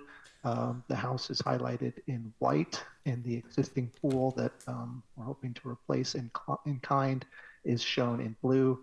The critical area delineation, the 100-foot critical area buffer setback line is shown in the dashed red line, and the critical area buffer is highlighted in pink there. Slide, please. A few existing conditions photographs of the home. It should be noted that the house is currently being renovated under a separate permit, so these photographs were taken prior to that renovation beginning. But we get a little bit of the character of the backyard, as well as showing the existing well location. Next slide, please. This is the existing site plan with notes for the some of the proposed demolition. So you can see the existing swimming pool noted on this drawing, approximately 40 feet by 24 foot in dimension, and it has an existing 775 square foot concrete paving pad that currently surrounds it. Now there's a set of concrete steps leading down the hillside. There is a 60-inch diameter willow oak that is very close to the existing swimming pool. That willow oak has been assessed by Bartlett tree experts and appears to be in healthy condition, but does need some limbs to be trimmed from it. There is another 32-inch diameter oak that's of good size in the front yard, just a little bit south of the existing shed that is worth noting. We've also noted the existing well and the 15-foot setback required from that well in the red dashed line on the site plan. Next slide, please. Some of the existing conditions photographs to give you an understanding of the current conditions of the pool. Unfortunately, the pool is beyond repair. It's been looked at by two pool contractors, two pool experts, each of which have provided their professional opinion that the pool needs to be replaced. And so the proposed site plan, and actually just to walk through these photos, you can see the existing chain link fence, the existing concrete in not great condition, the pool shell, the existing steps, and a little bit of the foundation shown there, as well as the existing willow oak. Slide, please. Two more shots of the pool to give you a little bit further context, and showing the existing conditions as well as the critical area zone. Next slide, please. The proposed site plan, we're trying to rebuild the pool in the exact same location. So same size, same location, in-kind pool construction. We are proposing to move the pool equipment outside of the critical area zone. It's currently inside the critical area. Move that outside the critical area. We're proposing a dry-laid stone patio surrounding the pool, as well as a small platform deck that's elevated about 6 inches off the ground, surrounding the rear facade of the house. Dimensions on that are approximately 4'6" on the sides and approximately 6 foot in depth in the back. As noted, there is a new lead walk leading out to White Point Beach Road proposed for the home entry, and a permeable gravel ribbon driveway for parking along the side yard. Also noted on this plan are some of the proposed plants, which we're not going to go into, won't go into too much detail, but these would be almost all, actually, no, I believe they are all native species except for one of the trees. and this would be required for the building permit as noted for the critical area disturbance. Next slide, please. Here we've got images and locations of some of the proposed trees. So we have some proposed overstory native trees in front, some screening river birch trees along the side yard, and some native magnolia, sweet bay magnolia trees near the southeast corner of the property, as well as one proposed American holly on the west side of the property, and then some screening trees to provide some additional privacy from the neighbor evergreen trees along the east property line. Next slide, please. I believe this is our last slide, just showing some of the proposed native shrub plantings as well in the critical area buffer zone. Right now, this area has quite a bit of invasive ground cover, English ivy in it. And so there's also some discussion about trying to replace that ivy with native ground cover species. So with that, we thank you for the opportunity to present and look forward to answering questions from the board. Okay. Anybody have any questions for Mr. Moody? Yes, I do. Have you guys read the Critical Area Commission's response? I don't believe we've seen that. All right. So historically, and what the Critical Area Commission talks about is they're opposed to this variance request because they basically, and traditionally, they have not thought of swimming pools as something that, if I can find their exact words, I'm not going to worry about it. Usually they don't approve swimming pools, and they push back on swimming pools to the point where they've taken the county to court over a couple of swimming pools. So I think with their kind is that the swimming pools do not meet unwarranted hardship. There you go, unwarranted hardship. So with that, and they do spell out some requirements that they're laying out. Have you guys looked at that?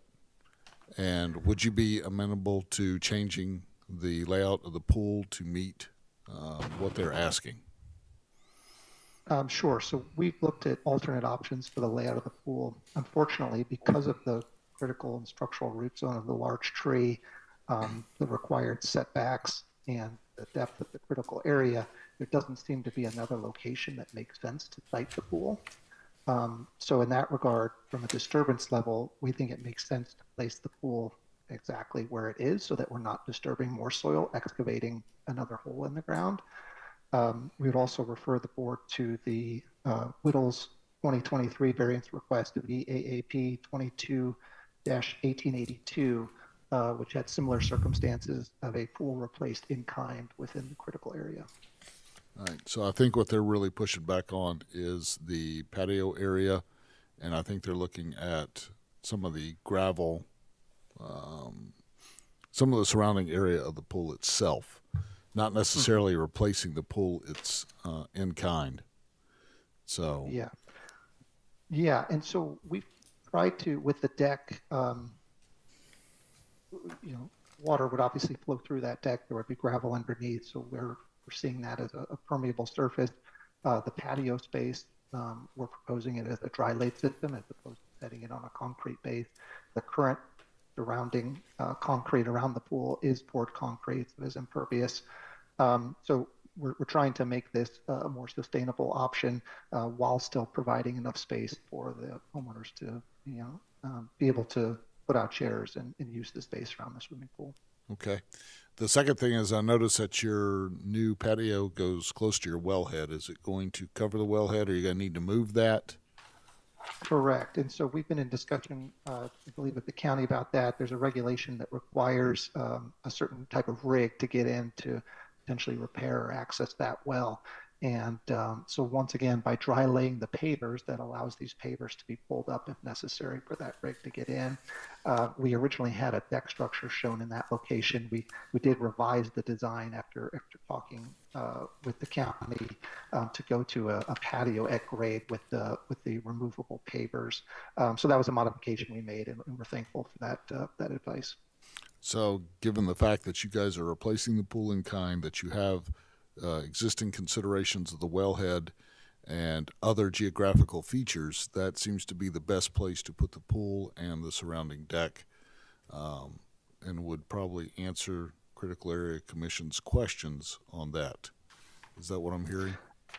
Yeah, we feel confident that this is the right place to build the pool in its place that disturbs the least amount of area and has the least negative impacts on the critical area.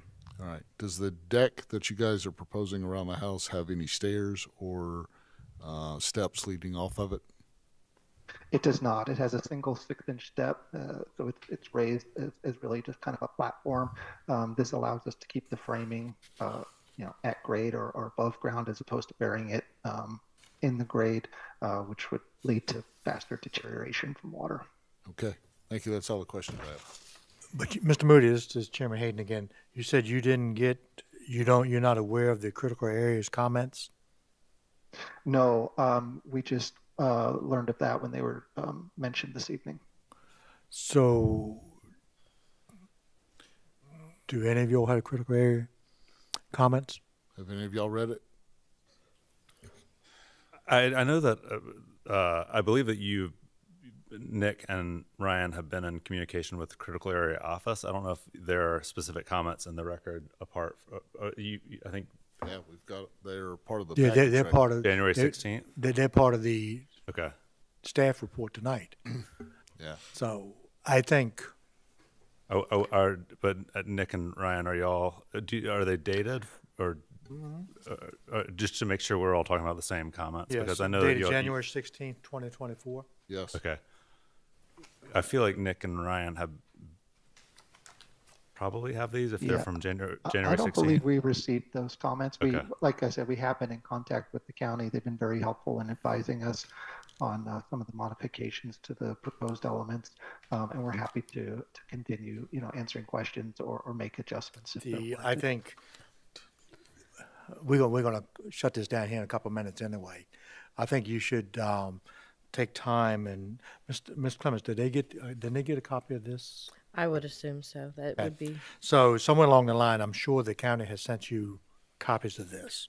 Would that have been sent via mail or email, or how would we have received that? Probably email.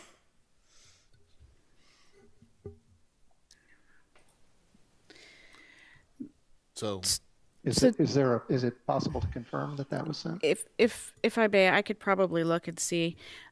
Typically, they're provided via email when we receive them to the applicant, and then they are posted on board docs the Friday before the hearing, available for the public. That's all I would say about it. And I could look at my email. I'm looking through my emails right you would have now. been, Mr. Bradham, you would have been the applicant here, so the information would have been sent to you. I've certainly not received it via. No. Okay. I think Nick is. I think they were the applicant. I'm technically the applicant, so for this application, so I was the one receiving. Yes, Mr. Watkowski was the. Okay.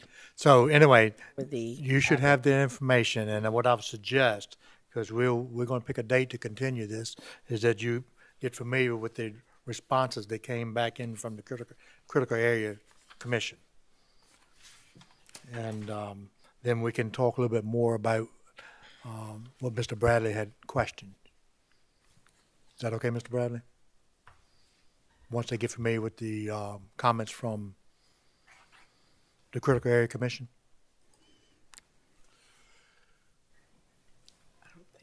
He didn't hear you. I said, once they get familiar with the responses from the critical area commission, then we can address your question. Oh yeah, definitely. Okay? So that's what I would suggest is make sure you've seen the staff report, make sure you have seen the critical area commission's comments and are familiar with what they're talking about. So, and then we'll readdress some of these questions when we reconvene again. Okay, so go ahead, Mr. Richardson. Could I add to that, please? Yes. the advice should be well taken. Did anybody go inside the pool to look at it? It looks terrible on the outside. I mean, terrible. Yeah, But did anybody actually go inside to check the structure? We've had pool contractors come and look at it. I'm a little hard of hearing. Sorry, we've certainly had pool contractors out to assess it, and Taylor Engineering assessed the soil and said everything looked good from that perspective. The person we've been looking for property down here for a couple years now, specifically for properties with a pool, and the owner who sold us this property said that the pool, despite its condition, which is not cute right now, said that the pool was still in good condition to be like relined or repurposed in that way. But no, I've not taken a dip in that quite yet. But only way you can see it in the pool is through the holes in the cover. I would encourage you to go inside the pool and look at the structure. It can be relined, I would think, but you know, the pyramids are still standing, and I'm not being joking, but you need to look at inside yourself and look at the structure, because it may be okay. Somebody would like to have you build a new one, I'm sure, and a new one's a lot nicer, but I would ask you to somebody go. If it's holding water, it's probably cold right now, but I would encourage you to look at somebody, one of you two, look at the structure itself. Actually, if they've had pool companies look at it, they've assessed the structure into it, and we can get a written report back from the pool company. Okay. Yeah, Sunset Pools did come and look at it, and they assessed it, and as mentioned, their professional experience, they said it should be replaced. And they give you that in writing. You have a written. We have some information from them. Then we would like to have a copy of that prior to our next meeting. Okay. Okay. So, any other questions at this point?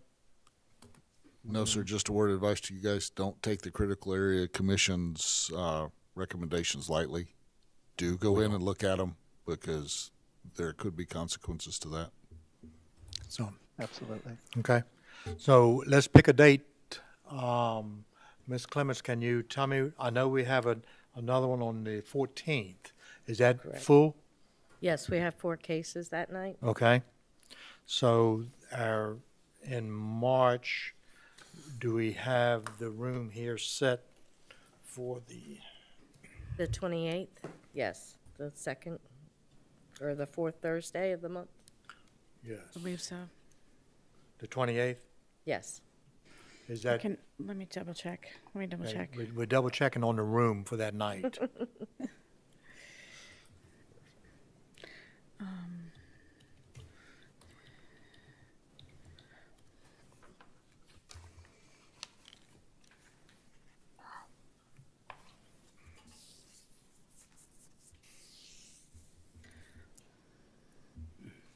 It's usually the 4th Thursday. I apologize. I've got a calendar in here somewhere. I just need to figure out what else.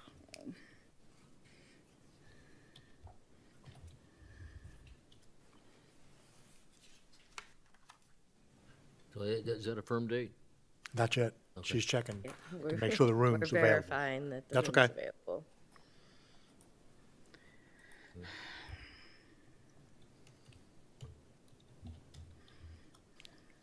If the room is available, is that good for the board members? That works for me. Mr. Payne, does that work for you? The 28th. It's a Thursday. March. Not seeing her calendar on here, and I don't have access to the S Drive. So, I believe it's normally the 4th Thursday in March that we reserve. So unless there's a holiday or some strange thing that got in the way with that reservation, so what I would do would be to confirm with the board and the applicants if it's not on the 28th, or either way, we'll confirm the date. Right. So we'll do we want to set it for the 28th then? Are you pretty comfortable with that? I think so. And if something has to change, how do we re-advertise? We can make it the first hearing on the April 4th, 9th? April 11th, actually. Yep. I believe there can be some kind of decision by the chair moving it if we determine that the 28th is not an available date, correct? Yeah, correct. Mr. Chair, once staff finds out if we have the room, you have that discretion. Yes, okay. Okay. So, so we don't have to repost it. I would like to go ahead and set that date for the 28th now at 6:30. At 6:30 here. And if something changes, we'll take it to the 11th. Yes, we can, yes, I can make sure that it goes first agenda item on the 11th. Okay. Does those two dates work for y'all? Absolutely. Yes, the 28th works, and the 11th, we will do our best to make work. Okay, okay. So hopefully we can do it on the 28th, as long as I think the room will probably be available. So, all right, I just need a motion to continue this hearing 28th at 6:30, please. I make a motion to continue this to the 28th of March. I have a motion. Second. All in favor? Aye. Thank you. We'll see you all on the 28th of March at 6:30. That's great. Thank Okay? you. Great, thank you. Thank you so much. We don't have any other business tonight. We don't have any minutes to approve, and we don't have any orders to approve. So, any good for the order? Make motion to adjourn. Have a motion on the floor? Second. Second, all in favor? Aye. Aye. Thank you.